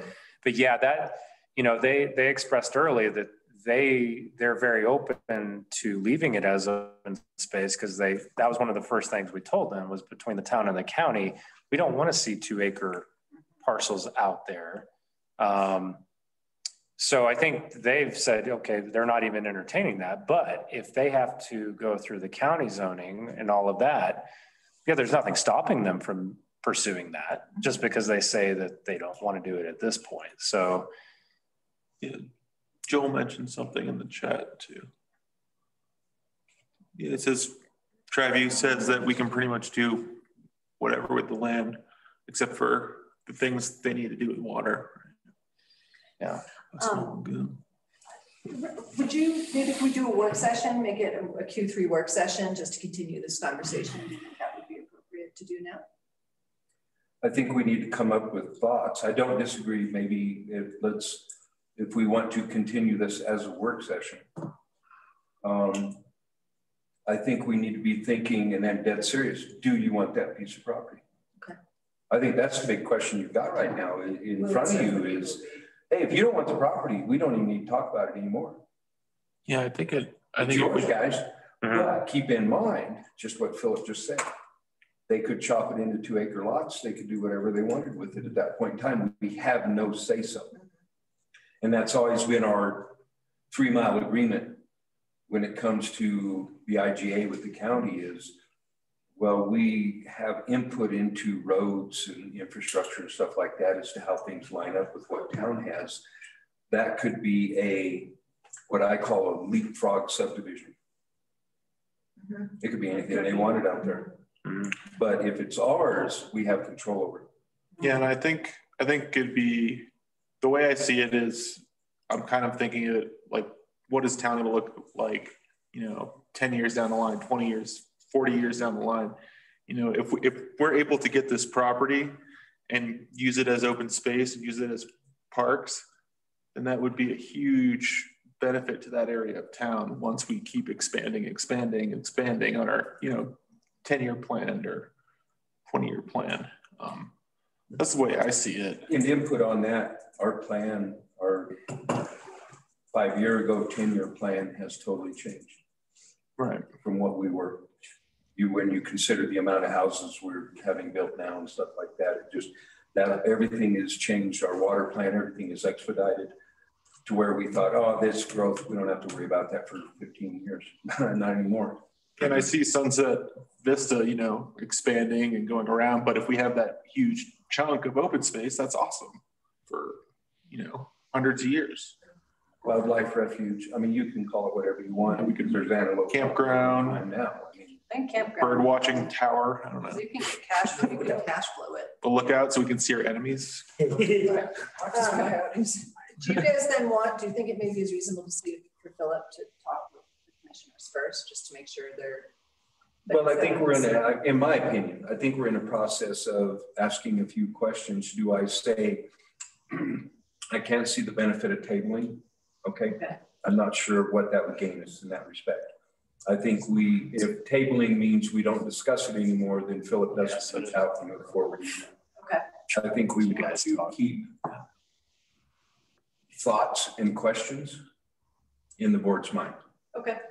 In other words, Philip, yes, let's reach out and contact the county. Just tap them out. In the same respect, what do you as individuals, as board members, think we should ask for in an annexation agreement? Because there's things we can ask for. I think the board, if we get consensus on designated dispersed camping, that would be what I would want to see. That would be your thought. That would be a thought that maybe the board agrees with, or not. And how do we explore then what is the step then for us to? That would be a motion and a vote. If the board agrees to do it, I think that would come at a very near future date, because I think there's things we need to nail down. If we're going to tell them we're ready to move forward with annexation, we have to have a list of what we want. Because you don't want to say, let's move forward, and then not know what you want. I think you need to be ready. I think they'd have to agree to either lease it to us long-term at a bargain rate or give it to us, sell it at a low rate. If we're going to, because we have to get control of it. If we want it at all, I think we have to control it. Right. I do think the revegetation, I don't want the town to be responsible for. It mentioned somewhere maintenance of improvements. I don't want the town to be responsible for. And I think, like Cindy reiterated on that one, that in the dry up, they're going to be mandatory that they're going to have to do that. But we obviously want to make sure that's that's not on us. Like if they give us the property, are they giving us 500 acres of? So Philip, do we want to have? Sorry, I've got staff here that are, got the pressure coming from this side. It's like the heat right here on the side of my face. Yeah. So can I ask that Earl has a couple of thoughts that may be related to rec? Yeah, just real quick, and I see Mark has had his hand up for a little bit as well. Just want to make the statement that, you know, the rec side, we're really excited about this potential acquisition of property for several reasons. Again, open space, open views, lots of rec-centric potential. Do we know what we would do there right now? No. So we'd just love to be at the table when those discussions occur. And having a master plan that we've been trying to get going for years would be a huge asset, not only to shape this new plot of land, but also our existing rodeo grounds that's getting more and more pressure. So we're excited about it, but you know, we're the fun factory part of the town. And I know there's a lot of other considerations, but just want to be kept briefed. And, you know, Joel and Philip have been great with that. Just keep us at the table as the discussions continue. Thanks. Thanks, Earl. So that was the fun part. Hey, Mark, what do you have? Can you guys hear me? Yes. All right, I have the non-fun part. I need us to be able to evaluate what the impact of that annexation is on the town and the town's resources. So, for example, Rodeo Road is not dedicated across their property, but it's a functioning road in the county that the county currently maintains. So if we annex that property, we are going to probably need to have a conversation about dedicating a road for Rodeo Road right-of-way, and what is the long-term impact of the town maintaining that road in the long term, and if there are any other roads that are in town limits that the town public works department will then have to come to the board in 2085 or 2150 to deal with repaving a road that that board at that time is going to have to pay for. So part of that is what they're going to have to tell us, which is that we are going to have to prepare an annexation impact report for the county. And we are going to need their help in them identifying those impacts to what that means to not only the town services, but other county services as well. So there's an annexation impact report that would have to go to the county board of commissioners that they will weigh in on. So that is one of the things that we as a staff are going to have to evaluate. And then that's just the annexation. When we get to the conversation about what the property is zoned, that zoning will come before the planning commission and the board as to what uses can be done. And they are going to ask for some zone district. And so we're going to have to evaluate what potentially could happen in the future under that zone district. So even if we had it as open space and recreation district, there are some uses that the board may not want to have eligible on that property. So that would be something that we may need to consider as part of any annexation agreement. Okay. Thank you, Mark. And then Sean, you've got something? Yeah, I'll be real brief. You know, so that's that area, you know, for annexation in town water, being able to serve it, it's in that upper zone kind of hydraulic elevation grade area too. So looks like portion of it might be able to be served from the upper zone tanks, but I think, you know, elevation shots will need to be perform to verify that. It's kind of outside of that scope of my maps. We have the rodeo grounds sitting in the upper zone. I don't know if all of that area, I think it kind of climbs uphill a little bit. But anyway, just a thought, just for the trustees to be aware that, yeah, a little legwork to determine if we can serve water with our existing infrastructure should probably be looked at as well. Thank you, guys. Isn't there a well at the rodeo grounds? There is. What kind of well is it? Can you do anything? Yeah, it's a pretty limited well. It's not a high production. I believe it has a 1-inch meter and it has a limited augmentation plan, or we don't produce a lot of water with it. It's also transient non-community, so good for horse tanks and things like that. Maybe good for a little bit of water irrigation, Earl. Maybe we could look at that. If I remember correctly, it was $1 million. This was how many years ago to get water to the Greg Drive piece of property. It would be how much to get water to that? That's a big one. Yeah, 4 times that. Because that's a long ways down the road. Why would we have to take the rodeo road? That's a Mark question. Yeah. So if that property is on both sides of Rodeo Road? It is, okay. Okay. I did not know it was. I thought it was just on the... It is just on one side, the part that they are talking about with us. Yeah. It's just on one side. So we wouldn't have to take Rodeo Road. We would border it. I don't know. I think that's one of those county town discussion points. That would be a discussion point. Okay, so that's a food for thought discussion. Because we could access it from the rodeo grounds. Yes. Through the rodeo. Yeah, through the rodeo grounds. We wouldn't have to actually ask for a cut, let's say, to go in that way. Mm-hmm. So that's an option, but that's definitely food for thought. Yep. I appreciate that, Mark. Yeah, thank you. I mean, the other element is obviously things like police protection. So it would be town police department responding to emergencies on that land or anything that's in that area versus the county. So those are all the things that we have to evaluate with an annexation impact report.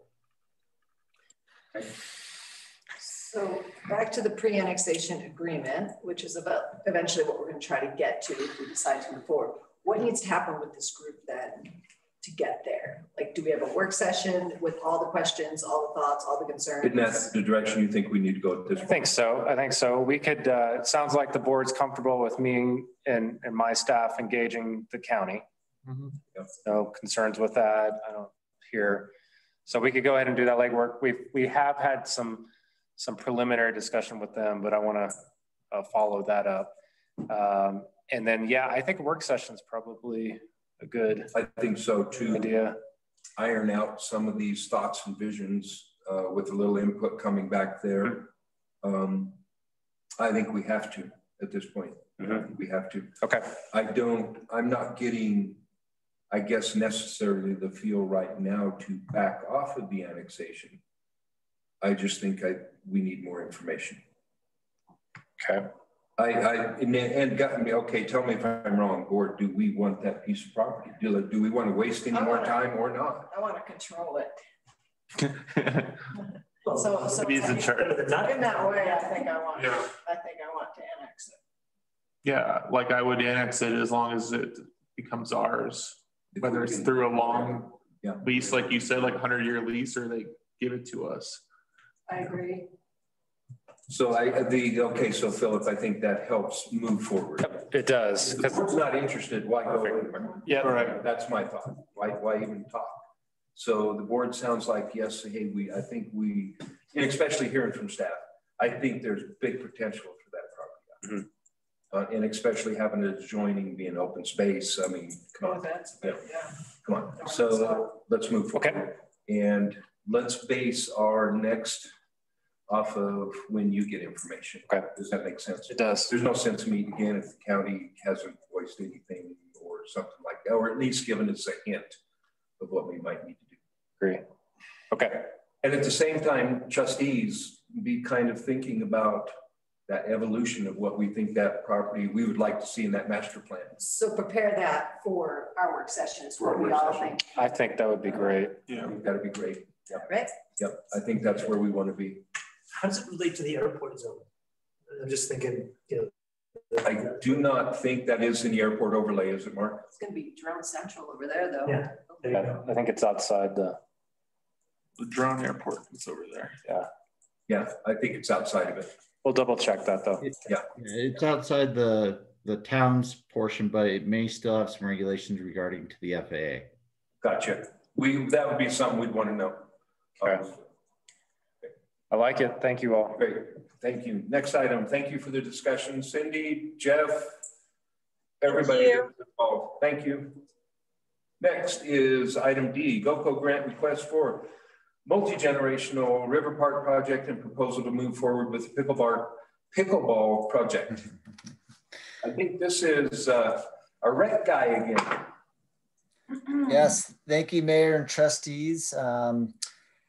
This memo is on page 20 of your packet, I believe. And we may still have Leonard Davis on the line that's joining us from the Peak to Peak Pickleball Club. I just moved him to a panelist, so he's on there. Great. Great. So the goal of tonight is to bring you up to speed on our GOCO application process throughout the winter and request some shifting of some pre-budgeted funding that we already have in our 2021 approved town budget. So going back in time, in the fall, we applied for a GOCO grant for resilient communities and multi-generational facility with a focus on a dedicated 6 pickleball court facility and trail improvements in and around the River Park area. The town committed a $20,000 match to support that grant. And we unfortunately were not awarded that grant ask. So then we came back in early winter and reapplied for another GOCO grant focusing on in-town trail improvements and trail development. And we were also not awarded by GOCO that ask. So those had been presented to you, the board, throughout the last 6 months as awareness and what we were going for. And, you know, just a little story from GOCO is we met up with our advisor, who's a great person, explained to us that our grants are extremely strong. It's just an incredibly competitive environment right now for the GOCO funds. So we're going to keep trying. But in essence, the board approved $20,000 to be seed funding towards these grants, and we haven't received them. So what do we do with the funding moving forward? And that brings us to our dedicated pickleball facility that's still high on our priority list through the Rec Advisory Board. The space has been determined to be best fit to be just to the north of the existing tennis courts. And I believe that picture is also in your packet. You can see that. But we are at a point now where we are ready to look at some of these projects in a different manner. Instead of going for the full kit and caboodle and trying to get a project funded with one big grant, we're realizing now that we might want to pick it apart into more bite-sized pieces.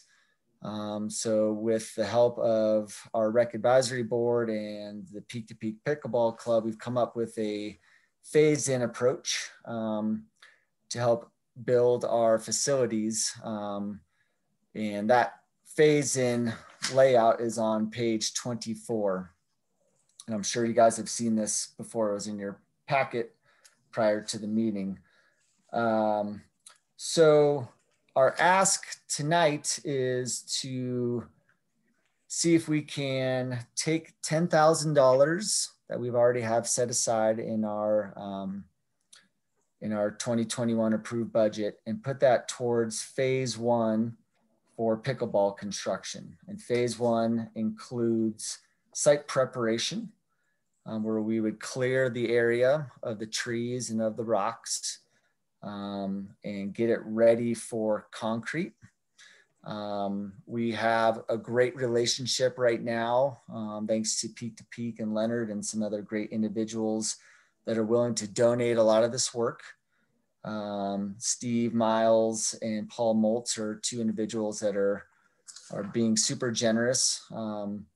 We can get this first phase done for about $30,000, and we'll get us ready for the future pour for the slab, and then to finish the project in our next couple of phases. So we would be asking the town to contribute $10,000 from the money we already have budgeted for grant applications. Simultaneously, we are asking the county for $10,000 to be injected into this phase 1 project. And Peak to Peak is willing to come to the table with $10,000. Phase 1 would not exceed $30,000 in cost. It actually might be a little bit less. So budget impact, no budget impact for the town because we already have set aside $20,000 towards pickleball and trail development in town. And we're coming to the board tonight to see if there's a consensus to utilize $10,000 of the $20,000 we have set aside to fund this phase 1 site preparation for our pickleball facility. That's a lot of information in a short amount of time. So Leonard can help fill in the blanks. I'm sure I missed a few things, but also would love to answer questions from our board as it relates to our ask here. I don't have any questions, and I'd be in support of it. Leonard, do you have some input for us? Well, I'd just like to say that how much the pickleball community appreciates Earl and the Rec Advisory Board on this. We're ready to turn some dirt and get going on this. And I think with the generosity of Paul Maltz and Steve Miles, this is a real opportunity to do this for much less than originally thought because of their donations, which they're willing to make.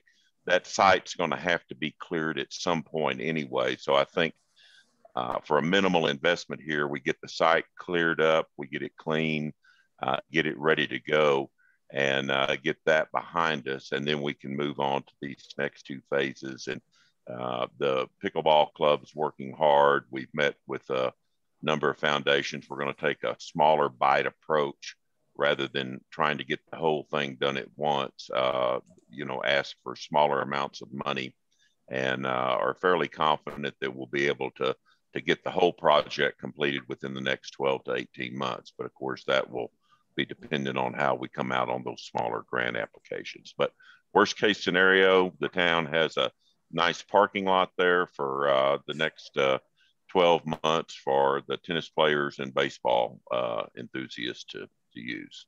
We get rid of all those nasty, huge boulders that are there that are going to have to be moved someday anyway. I'm glad to answer any questions anyone might have. Trustees. The only comment that I've got is phase 2 and 3 are some pretty big, there's a lot of zeros there. So I just am not fearful, but the expectations that the town is going to have money to commit to the next 2 phases is questionable. So I support it. I think it's great. I just don't know. There's just we're just on the incline of the effort. So yeah, on that note, Trustee Volpe, we feel that the site preparation will really increase the excitement from the community and the county, but also increase people's willingness to donate. Peak to Peak's been great. They've raised a very large amount of money, about $40,000. They're going to contribute 10 to this first phase, so they'll have more for the next couple phases, but also we'll be able to raise some additional funds, we feel. And we just, in general, are a little gun shy of these very, very large grants that have huge numbers on them. So we feel like $120,000 is more obtainable than the large ask all at once for $300,000.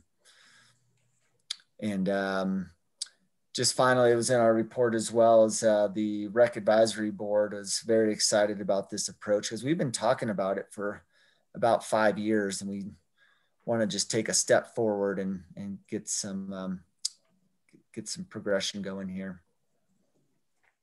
Thank you, Earl. Dave, any other questions, comments? I just think the pickleball community has been very patient. You know, they've had to wade through the Sunset Vista Park twice. And, I'd like to see it go forward with this. I agree with Volpe though that those are big dollars in the future. But and I'll agree with Earl, as it says, we're taking a little cut. The ask isn't near as much, and it sounds like, well, no different than it always has been, and it's going. I think it's going to remain that way. Earl is everybody's asking. Everybody's got a handout, so the more opportunity we can take to move forward.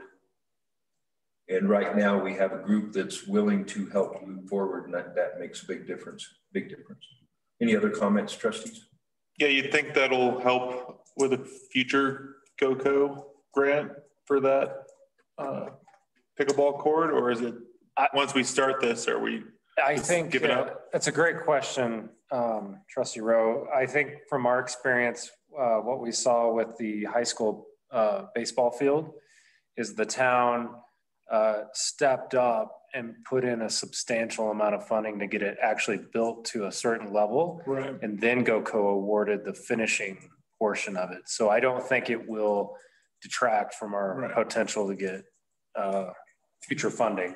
I don't know, Earl, if you have any other thoughts on that, but it's a really good question that we've pondered, but I think we're okay. Yeah, absolutely. So GoCo loves to see their number one key factor is community involvement. So we all write it down on paper when we're doing grant applications, but this is just an example. We can show them, well, we've done phase 1 with the Peak to Peak Pickleball Club and the county and the town and all these volunteer groups helping to make it happen. So we will have shown that, community is what we use as an approach to get things done. I think it'll help bolster our applications in the future. Yeah, let me add if I could. We're definitely wanting to pursue GoCo in conjunction with the town, but we're also wanting to pursue other sources, both from our donor base, which we feel like this will raise excitement, awareness, and generate more contributions and pledges from our pickleball community. But also Jennifer Eagleston, our president of our pickleball club, met just within the last few weeks with 5 different foundations, including the Daniels Fund, El Palmar, and the Gates Foundation. And there were 2 others.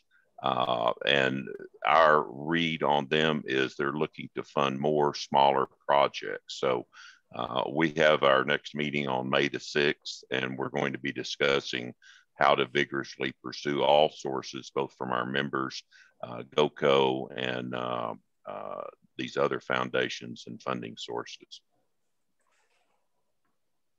Thank you.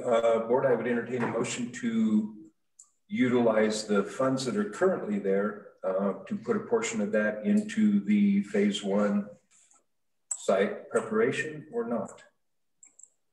I move to keep the 20,000 of CTF funds in the budget and redirect 10K of this budget line to support phase 1 of the new pickleball facility. Thank you, Amy. I'll second. Thank you, Cindy. Further discussion? Roll call vote.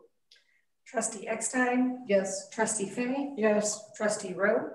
Yes. Trustee Swisher? Yes. Trustee Volpe? Yes. Thank you very much. And thank you guys. Keep at it, Earl. Okay. Thank you all very much. Really appreciate it. Yeah, thank you. Bye-bye. Next item on the agenda is the Farm Subdivision Phase 2 Public Improvement Agreement. Should the Board of Trustees approve adoption of resolution number 24, series 2021, a resolution of the Board of Trustees for the Town of Buena Vista, Colorado, approving a public improvement agreement with Wayfarer Development LLC for the property known as the Farm Subdivision, filing number 1, amendment number 3, Buena Vista, Colorado. Go ahead, Mark. All right. Can you guys hear me? Yes. All right. What we have before you is a resolution authorizing approval of a public improvements agreement for the public improvements that the town will maintain after they're constructed, inspected, and accepted by the town. Namely, we're looking at streets. This is a continuation of the farm streets that are in there. So Windmill, Weather Vane Lane, Barnwood Drive. There will be a new street, Windmill Lane, as well as some alleys and some water lines and some sidewalks. Additionally, they will be constructing a portion of the rights of way for the current Antero Circle that is right of way that was dedicated with the development of the condominiums to the east of the farm. So there's some missing infrastructure that they are going to be installing to connect to that road. So this agreement is the contract between the developer and the mechanism is a letter of credit that should the developer walk away from the project, the town has the ability to collect on that letter of credit to install those public improvements. Any questions? Trustees. I would entertain a motion. As you can see, there is no budget impact. I would entertain a motion to approve with amendments, conditions, or deny. I will motion to approve resolution number 24, series 2021. Thank you very much. I'll second that. Second, Faye. Further discussion? Roll call vote. Trustee Eckstein? Yes. Trustee Fay? Yes. Trustee Rowe? Yes. Trustee Swisher? Yes. Trustee Volpe? Yes. Thank you all very much, and thank you, Mark. Thank you. Next item on the agenda is the first quarter 2021 financial report.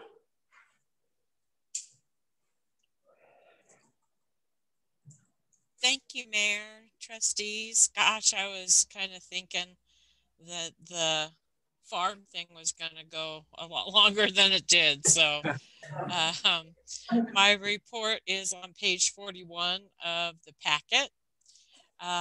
Sales tax continues to come in strong. We have gotten January and February of 2021, and the surplus on that, do I have it written down in here, is $126,000. Yeah, and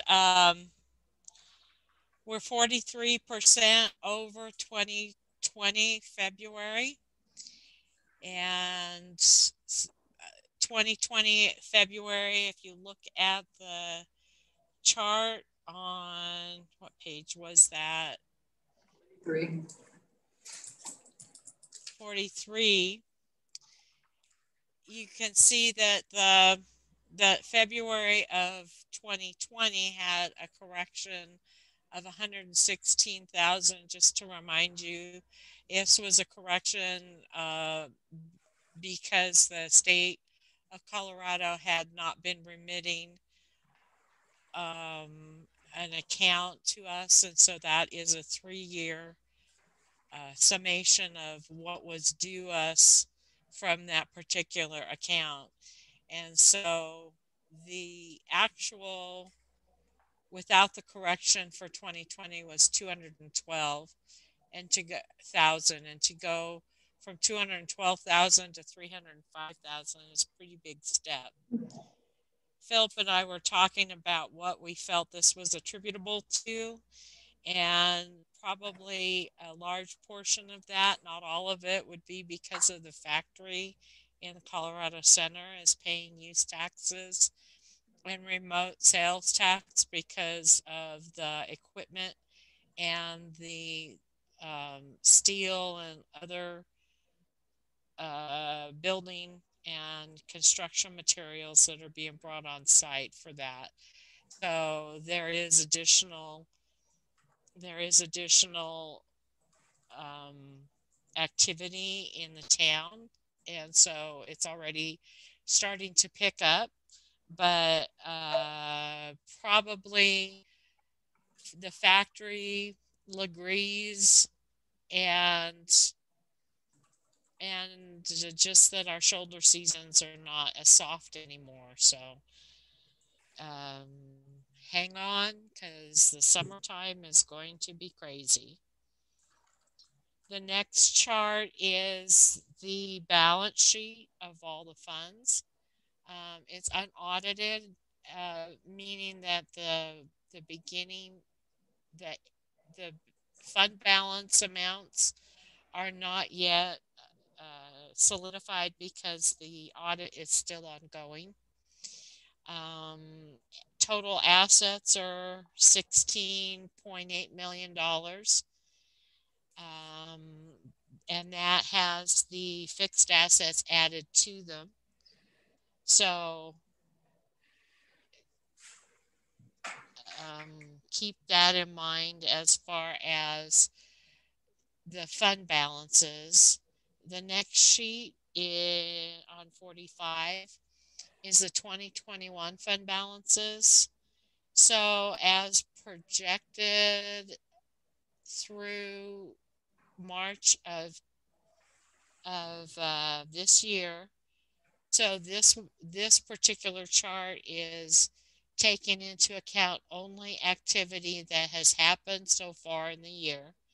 And at 3/31, the general fund has $1.3 million in unrestricted fund balance. I got into color coding, and the next chart is a projected through the end of the year for 2021, and that is showing $1.1 million in unrestricted fund balance. So it's staying pretty steady. As far as this particular chart, I took the budget and added additional expenses. For instance, the dry gulch ditch purchased out of the water fund is accounted for in the expenses of the water fund. On this chart, the additional sales tax revenue is accounted for, and there were some other puts and takes that I added to the budget portion of this to come up with the 1231. So I do believe it's a pretty fair representation at this point. Of course, it doesn't ever stay the same, so this is just a pretty good guess. The next chart is just showing the activity for the bonds. There is a pretty good change in market value as far as, because the bond market is soft at this point. So because we're required to book market value change, it's not a recognized change, but it's not a realized change, but we do have to recognize it on the books. And so it's about $27,000 decrease in market value, and that's simply because of how soft the bond market is and how low the treasury rates are right now. We did have a bond get called. It will be called as of the end of this month, and I've already arranged to replace it with a bond that has a better interest rate, but no interest rates are good right now. They're just not. The stock market is going crazy, and so also the Fed is keeping interest rates low. and that's keeping bond yields low. So, but we're doing the best we can, and it is still, we're still on the plus side as far as how we've done with the bond investments. The next gazillion pages is the budget to actual report for every account that we track budget on. And I mean, it's so early in the year, obviously we're well within budget in all of the accounts. So I would be willing to take questions at this point. Thank you, Michelle. Trustees? I just really tried to find something wrong with that sales tax, but you're right. I know. I agree with your 43%. So go ahead, Michelle. I did too. I'm like, oh wait, no, I can't say that. That can't possibly be right. And so I tore it apart pretty carefully myself, but and Philip looked at it. So we've kind of passed it around, going, scratching our heads, going, wow, this is kind of scary. Well, if Philip looked at it, it's got to be right. There's no way to dig into that any deeper and find out. I think the suspicion is that it's the factory is being. It's not a suspicion. The numbers are there for the materials and the cranes and things like that for the factory. My line of thought is I'd like to be make data-driven decisions. If trying to build a factory, and I know those opportunities are rare, but or trail investment or any infrastructure investment where our return on dollars is, and this is obviously, we kind of lucked into it, but it's certainly helping things out. Mm-hmm. It's interesting, isn't it? Yeah. The impact that has. Mm-hmm. I would have never guessed. Mm-hmm. Yeah. So just going to wave the police station flag. That's going to be about $4 million at some point. I'm wondering if the board would consider a staff. Is it worthwhile to earmark part of this surplus for facilities? And because we'll for the police station. Say that again. So for 120,000, 130,000 surplus, is it worthwhile to make 100,000 we won't spend, it will go towards facilities? Is there a value in doing that? To keep for discipline? What do you think? Or you guys don't have to answer now. It's just something if you guys want to think about it, and if we could talk about it another time. Sort of earmark part of that money for that, but not necessarily for a part of that, like for architectural drawings or. Well, it's like 500,000 we need. That's part of the budget.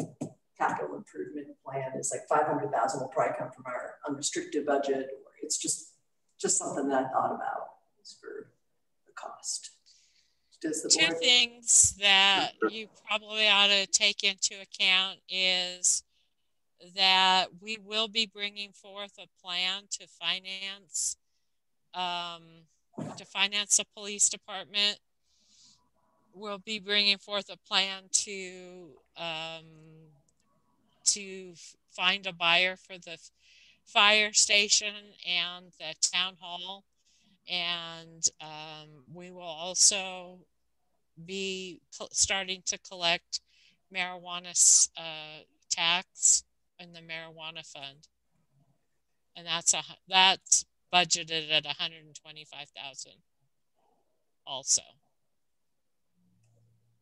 So I think Q3 there's a work session on the police station. It's just I'm just so curious about the funding with the police station, so that's just one thought I had.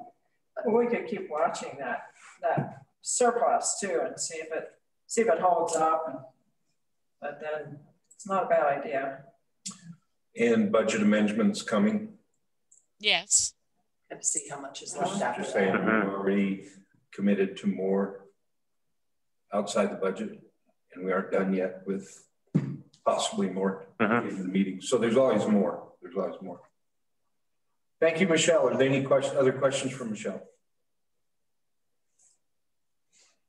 You could, I'm not going to commit here, but if you could do another 40% next month, you could get a raise, maybe.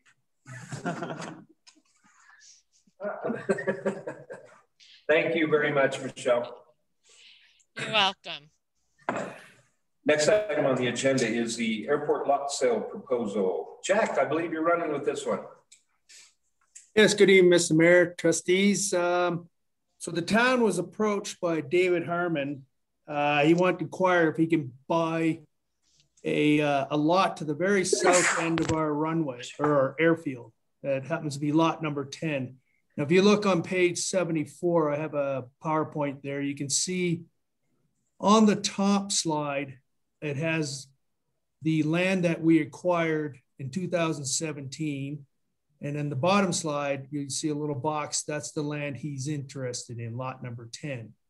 Now, David, he owns lot 11 next to us, and he also owns the Air Park RV storage, and he just wants to expand. So this is why he's looking to purchase that particular lot.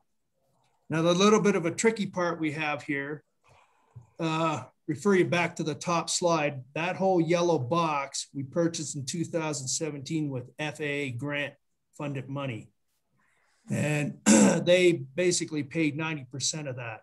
So I think the total cost back then was $491,000 for that entire yellow box to include the hangar that sort of the box cuts through.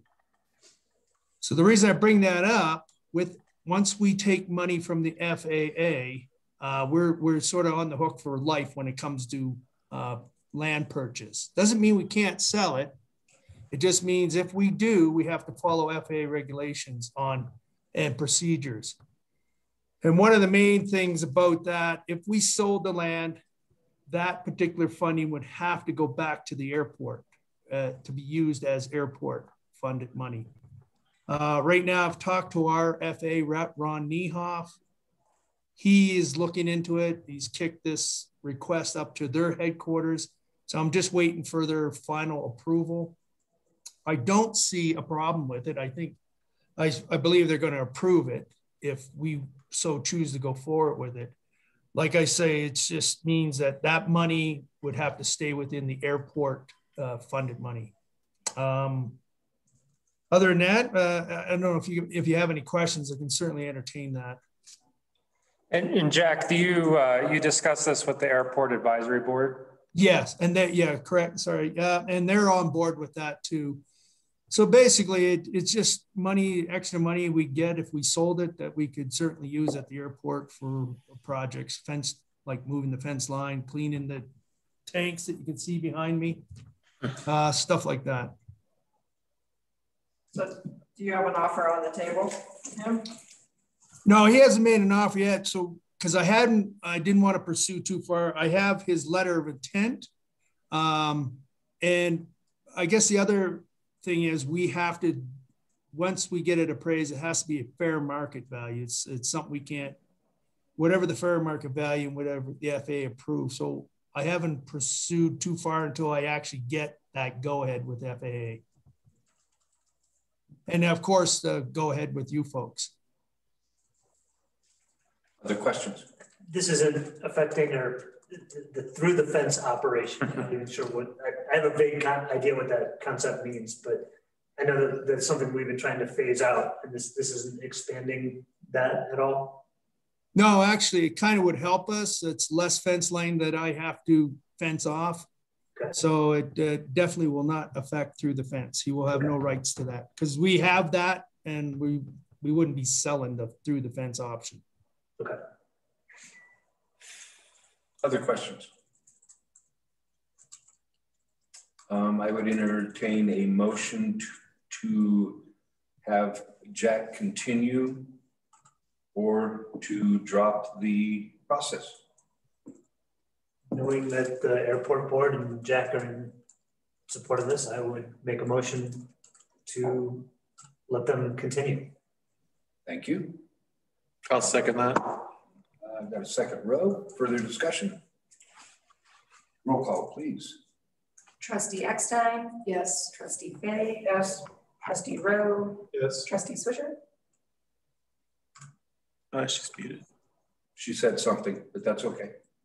Yes. She said yes. Trustee Volpe? Yes. She said Yeah, she needs to get sign language down. Yo, I'm here. Thank you all very much. And thank you, Jack. Okay, thank you very much. Keep us posted. Staff reports, town treasurer. Thank you, Mayor and trustees. My report is on page 75 of the packet. That's what it works out to, yep. And since I covered everything fun in my first quarter report, I have the transparency website URL and I have the 21 budget URL up there, and the town statistics as far as the AP packets go and expenditures over $2,000. Any questions? Any questions, anybody? I don't think Cindy actually put as much time into the water deal as she said. Her bill isn't that high. Oh, wait a minute. This is March. Just saying. This is March. Thank you, Michelle. Thank you. Mark Doring, Principal Planner. Thank you, Mayor.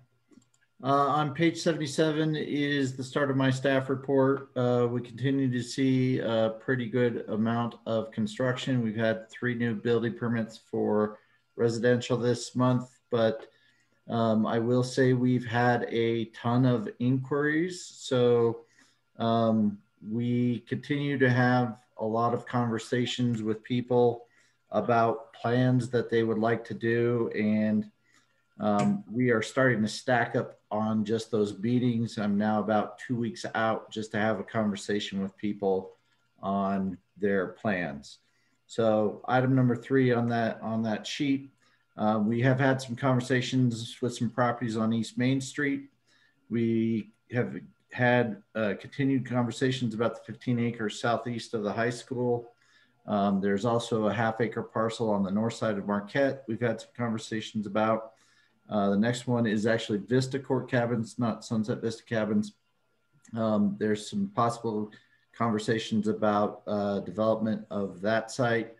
We've had some conversations about our drone park, Boys and Girls Club, and Arkansas and Colorado. And Philip and I had a conversation today with 2 more projects that potentially along East Main Street. So we are starting to see a lot of development potential coming our way. I fear that these might all hit at the same time, so we'll see how we do. We did receive a site plan, basically an amendment to a site plan for Love's Gas Station.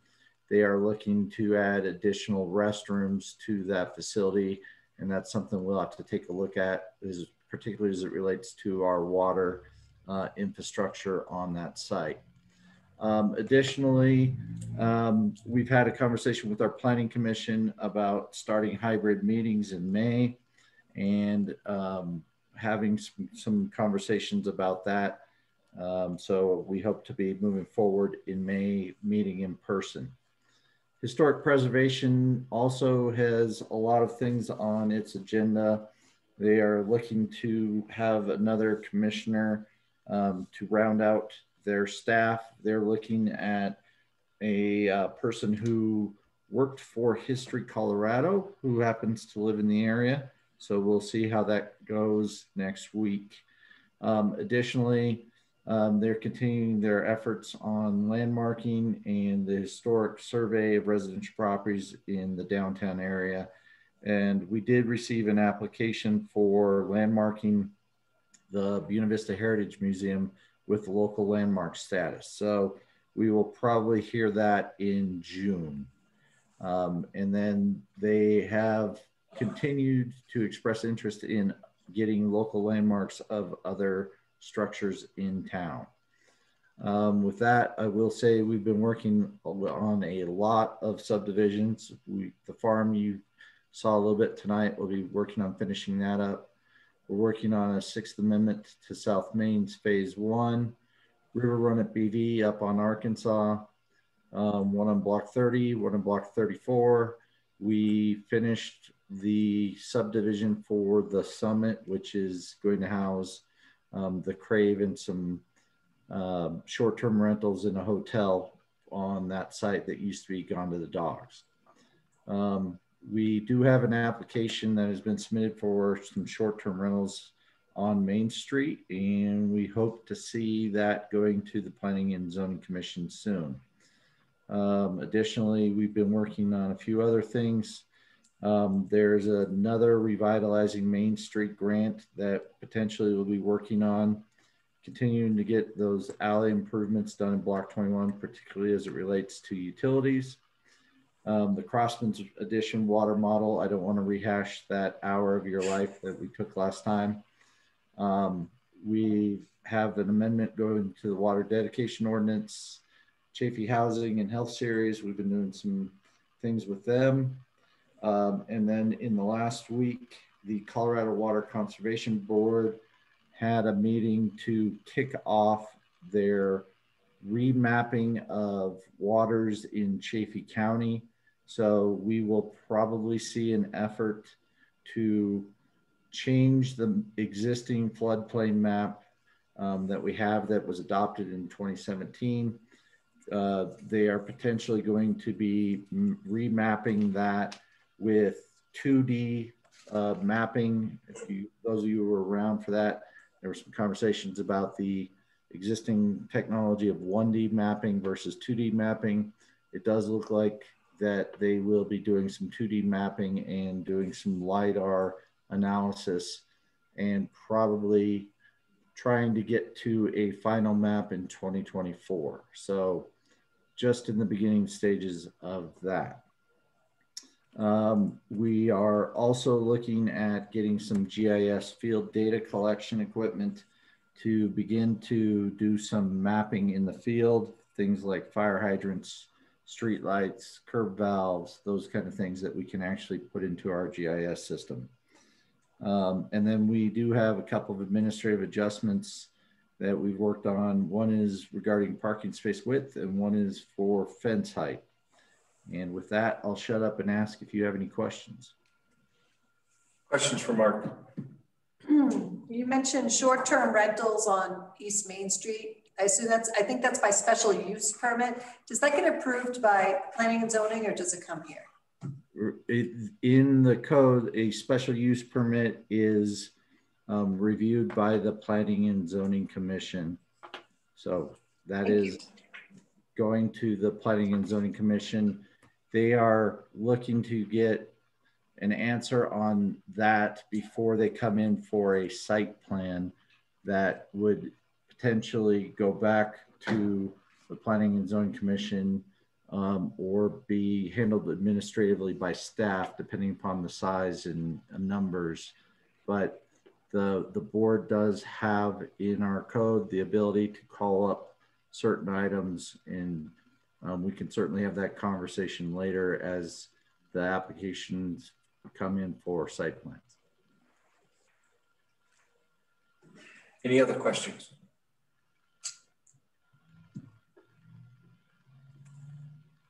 Thank you, Mark. Thank you. Have a good night. Sean. Hey, thank you, Mayor. Thank you, trustees. My report is on page 79 in the packet. And as always, for a starter, the water production comparison graphs there. So 2019, 2020, and 21. You'd think we were going the wrong way with our development, but you know, this is a marathon and not a sprint, but you know, maybe some of our leak detection and efforts in our system are helping. But we'll look at it in December and have a better idea for it. Couple things going on. Joe is handling his compliance sampling. We call it sample getting. He's doing pretty good with that. We have a lot of sampling going on in 2021, and he's staying on top of that. We have a lot of grinding out with the Woody compliance sampling for well 3, and that's going to be something that probably continues for the next couple quarters for sure for Joe. Just needs to make time to do that, and he's doing really good with it. We have a couple dates set up with JVA in May, on May 12th and May 3rd to get kind of an action plan and the pilot study kicked off for the water plant expansion project. The maybe a record-setting year for meter installations, first quarter 24, maybe not. Seems like a pretty high number to me, but we did have a lot of backlog service lines waiting to just get the meters put on them. Interesting number though.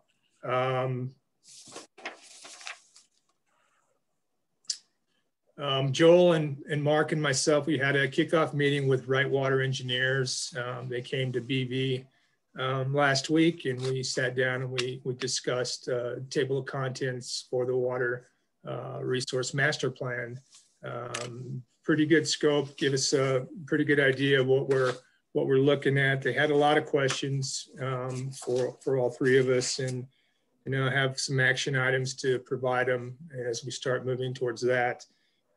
Looking to give them some updated system maps. Of course, the water plant expansion project scope and design when it comes, the SFE tracking spreadsheets, and annual and monthly reports. The Farm Track J summary evaluation is also in this report. And, ultimately, it's a summarized version of the report that I got from Wright Water. And it kind of captures just about everything that I conveyed at the last meeting, but with a little bit more detail. And so a little bit of background.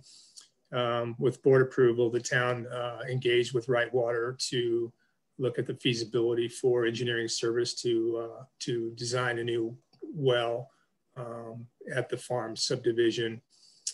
When the farm was platted, the parcel of land, Track J was dedicated to the town for a future well site. And, recently with the phase 2 development coming our way,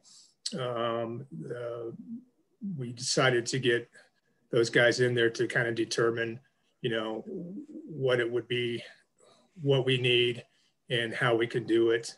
And yeah, nothing more enlightening than what I shared with you guys last month. Just kind of identify the constraints a little bit, and kind of share with you, their analysis of the site, and again, kind of going back to the alternative location, with the factors that Wright Water identified. They appear to recommend an alternate site for well 4, and their recommendation is that we consider the River Park Pavilion site, River Park in general, where we control, a lot more land, and we have existing infrastructure with the well 3 investment that we made down there.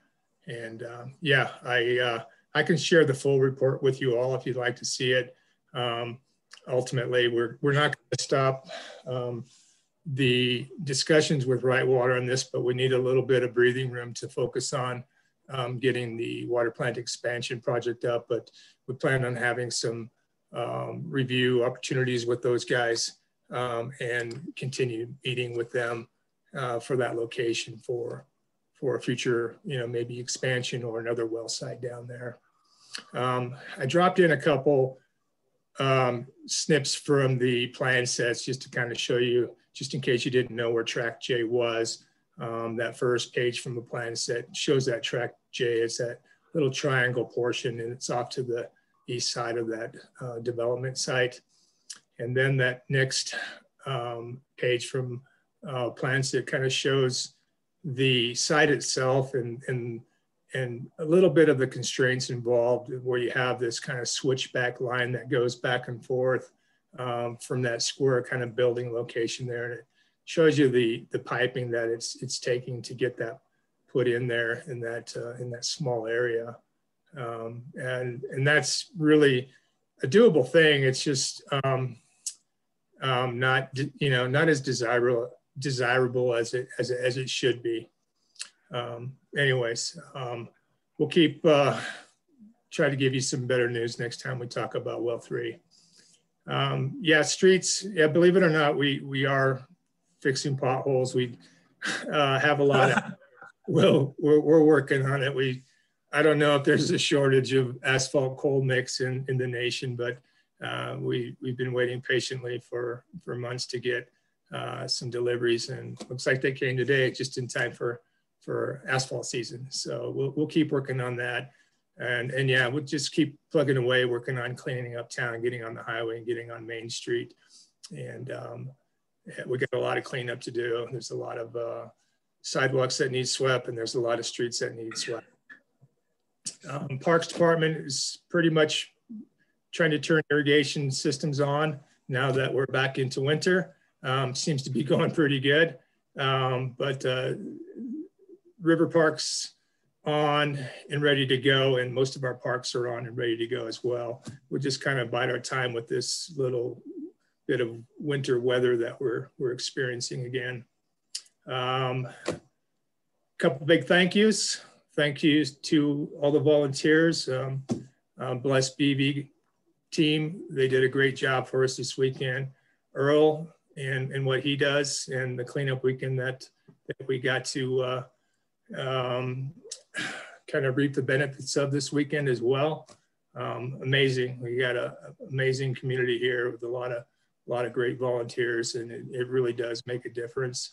And another big thanks to Six Lines for an amazing job in the gateway signs. A couple dates to put on your calendar: Arbor Day, May 19th, our Railroad Street Sidewalk Project location, and then the Town of Buena Vista Cleanup Days, May 21st and May 22nd. And those flyers will be on the website as well. That's all I got. Thanks. Questions for Sean? It's just a comment. It's just 300,000 gallons a month. It's a lot. And is there like a C note out there, or like a secret lake that we don't know about? Like 300,000 gallons in 1 month to Ivy League is just crazy. It's better than it has been, but yeah, I don't know. It just always bothered me seeing those numbers. Yeah, that's a tough one. We're we had a little bit of a hiccup. We have some really valuable leak detection correlating equipment, and right in the middle of that project, we had some battery failures, and so we had to shut that down. And we're waiting for our pods with new batteries to come back, and we're going to jump back on a couple other legs out there. Being time cost effective, all right, and being sensitive to the fact that we work for the taxpayers for the town of Buena Vista. But I think with a thoughtful approach and trying to be effective and efficient, we can spend a little bit more time to see what we can find. But ultimately, my recommendation to Ivy League is going to be to outsource a consultant to go and to do a thorough leak detection to see what they can find. Hopefully they can find it. It's really hard to find leaking water in our soils here. It's that granite granola, it just kind of gets into the ground and wants to stay there, and they're just hard to find. But yeah, I agree. It's a lot of water. Go ahead, Luke. Sean, thanks for the great description of the issues with regard to well number 4. That was really very readable and a good summary. Thank you. Good. Thank you, Sean. Next item, airport manager. Good evening again, Mr. Mayor and trustees. Bit of a short report. I had a meeting with Philip, and I should have led with this at the beginning, so I'm going to lead this before I forget. Leonardo did finally pay us for their 2019 operations. You can see the numbers there, $153,000. So we got some money in the bank now that we can do some work here at the airport. Last week, 21st, we had the UAS Chaffee County roundup. It's a drone roundup. A lot of interesting stuff going to come out. The FAA's looking at revising some of the drone regulations, and we'll keep the town and the trustees abreast of the changes of that. And then I've already mentioned lot number 10 sales, equipment's doing good, and operation wise, we're doing well. You know, we're getting as much traffic, more traffic than we did last year. If you look at fuel sales, 100 low lead is up. We didn't get as much Jet A sales last year. We just didn't have as much March break traffic as we did. I don't know if it was COVID thing, but we were getting some pretty nasty weather. So we just weren't getting the traffic.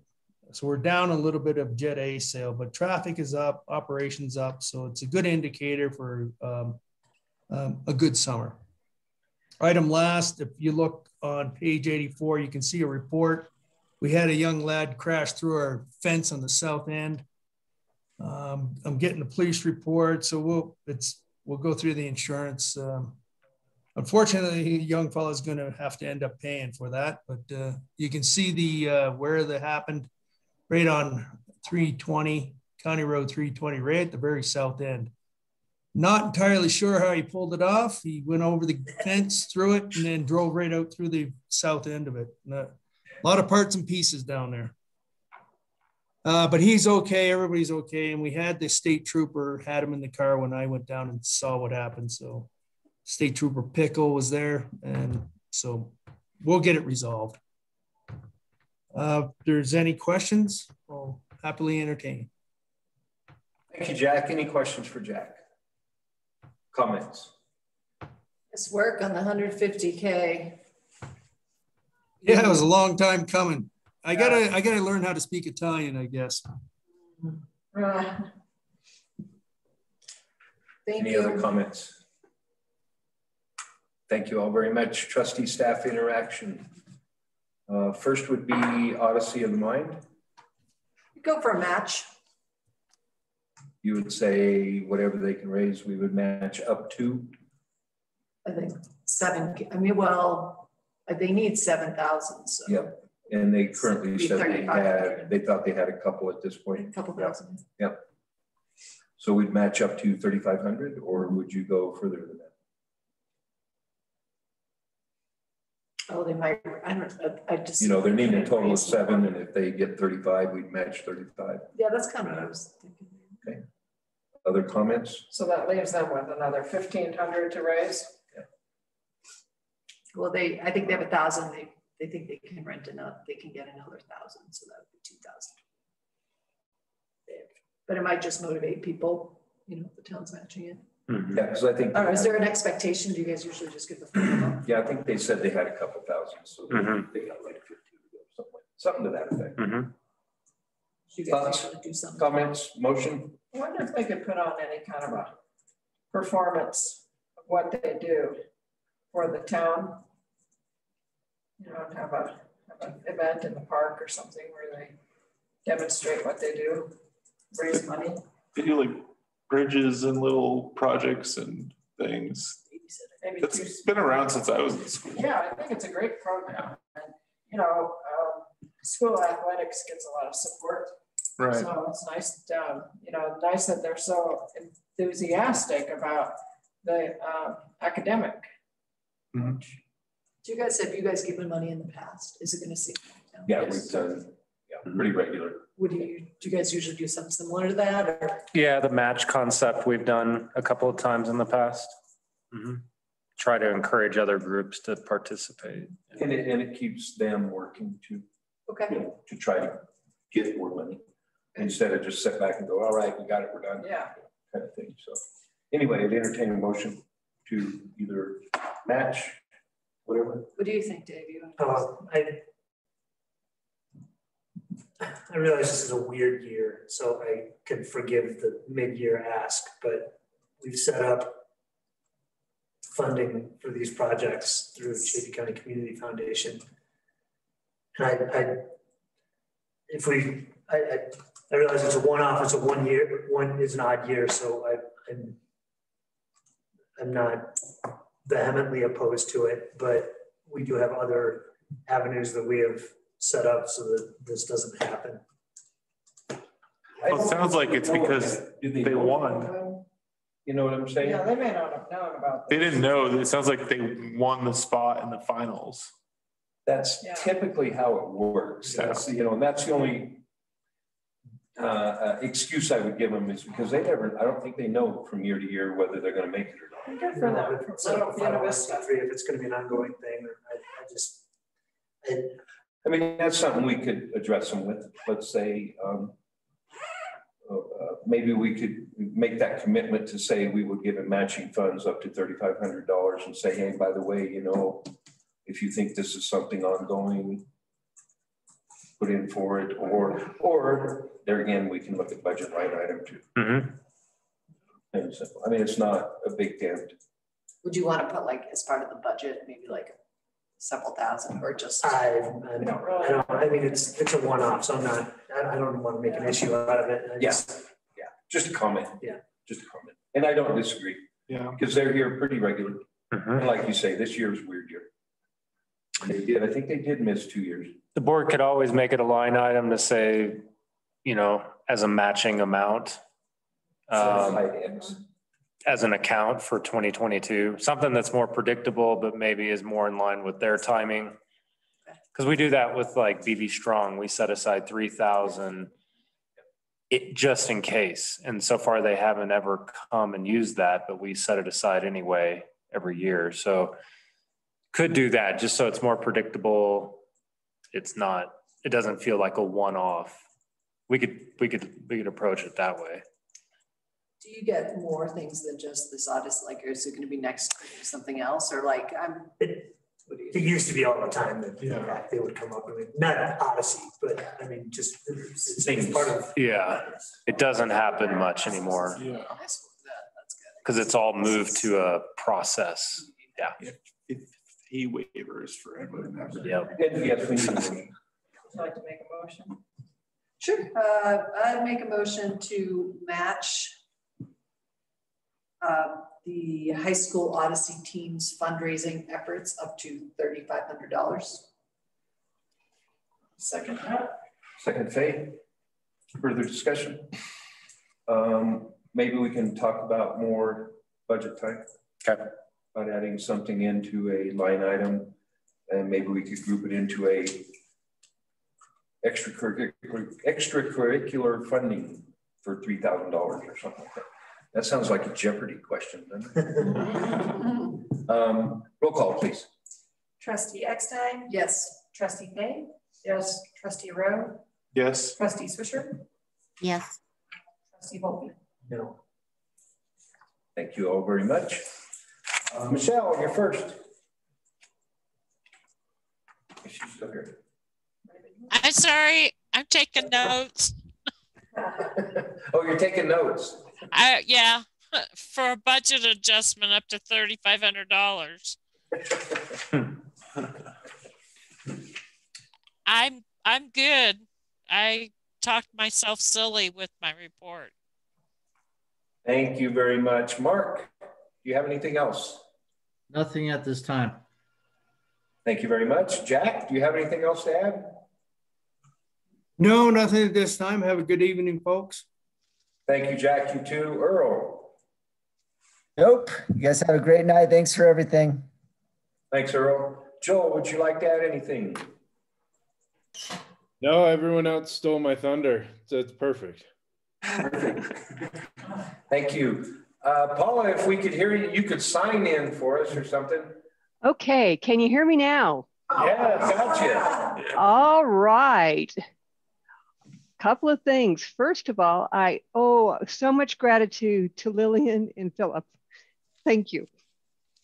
The team at Town Hall have been awesome, as well as throughout the town. And earlier in the meeting, you guys talked about an adventure going to Moab and things.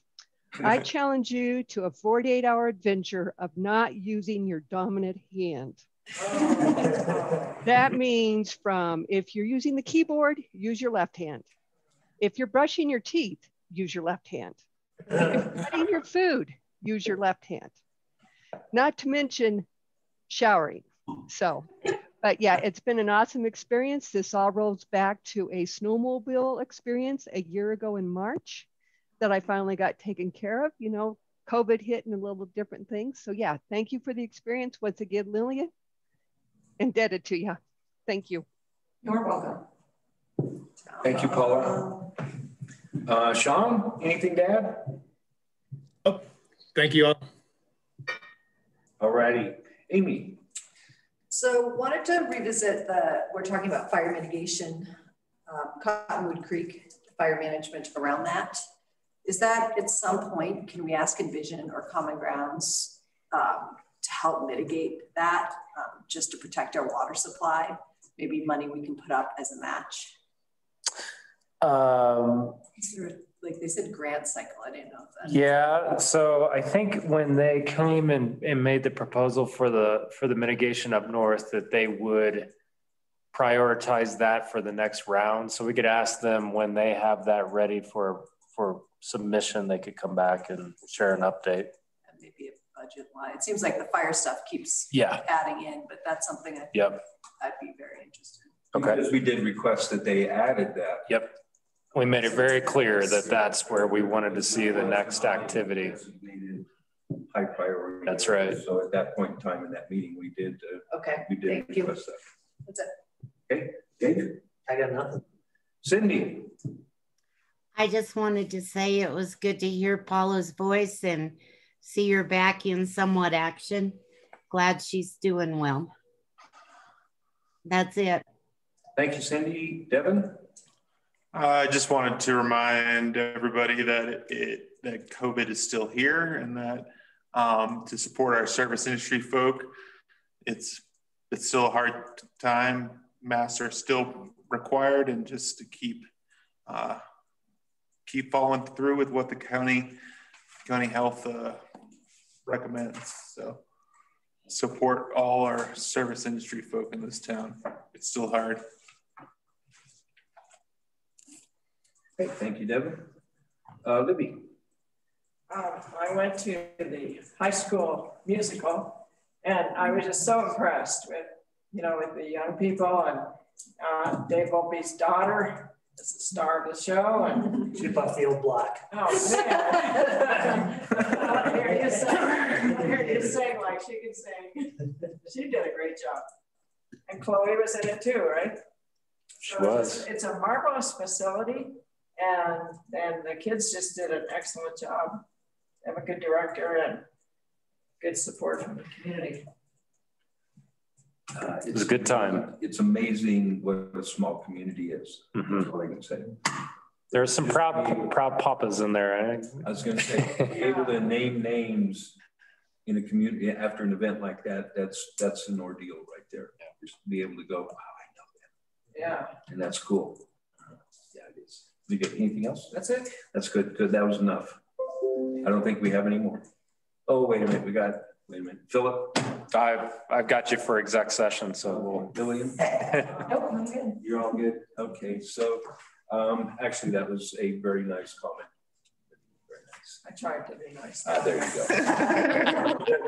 you go. My kid wasn't in it, so I didn't have to worry. I didn't even know there was a musical. What? I'd have gone. Next item on the agenda is executive session. Is an executive session to determine positions relative to matters that may be subject to negotiations, develop a strategy for negotiations, and/or instruct negotiators pursuant to CRS 24-6-402, paragraph 4, subparagraph E, concerning the potential service agreement with Chaffee County Fire Protection District. I would entertain a motion. So moved. Second row. All in favor say aye. Aye. Thank you all very much. We will go into executive session. Who do we have coming today, Philip? Just myself and Jeff. Okay. Wow, Joel hung around just to be here. Night all. Night. Night. Hi.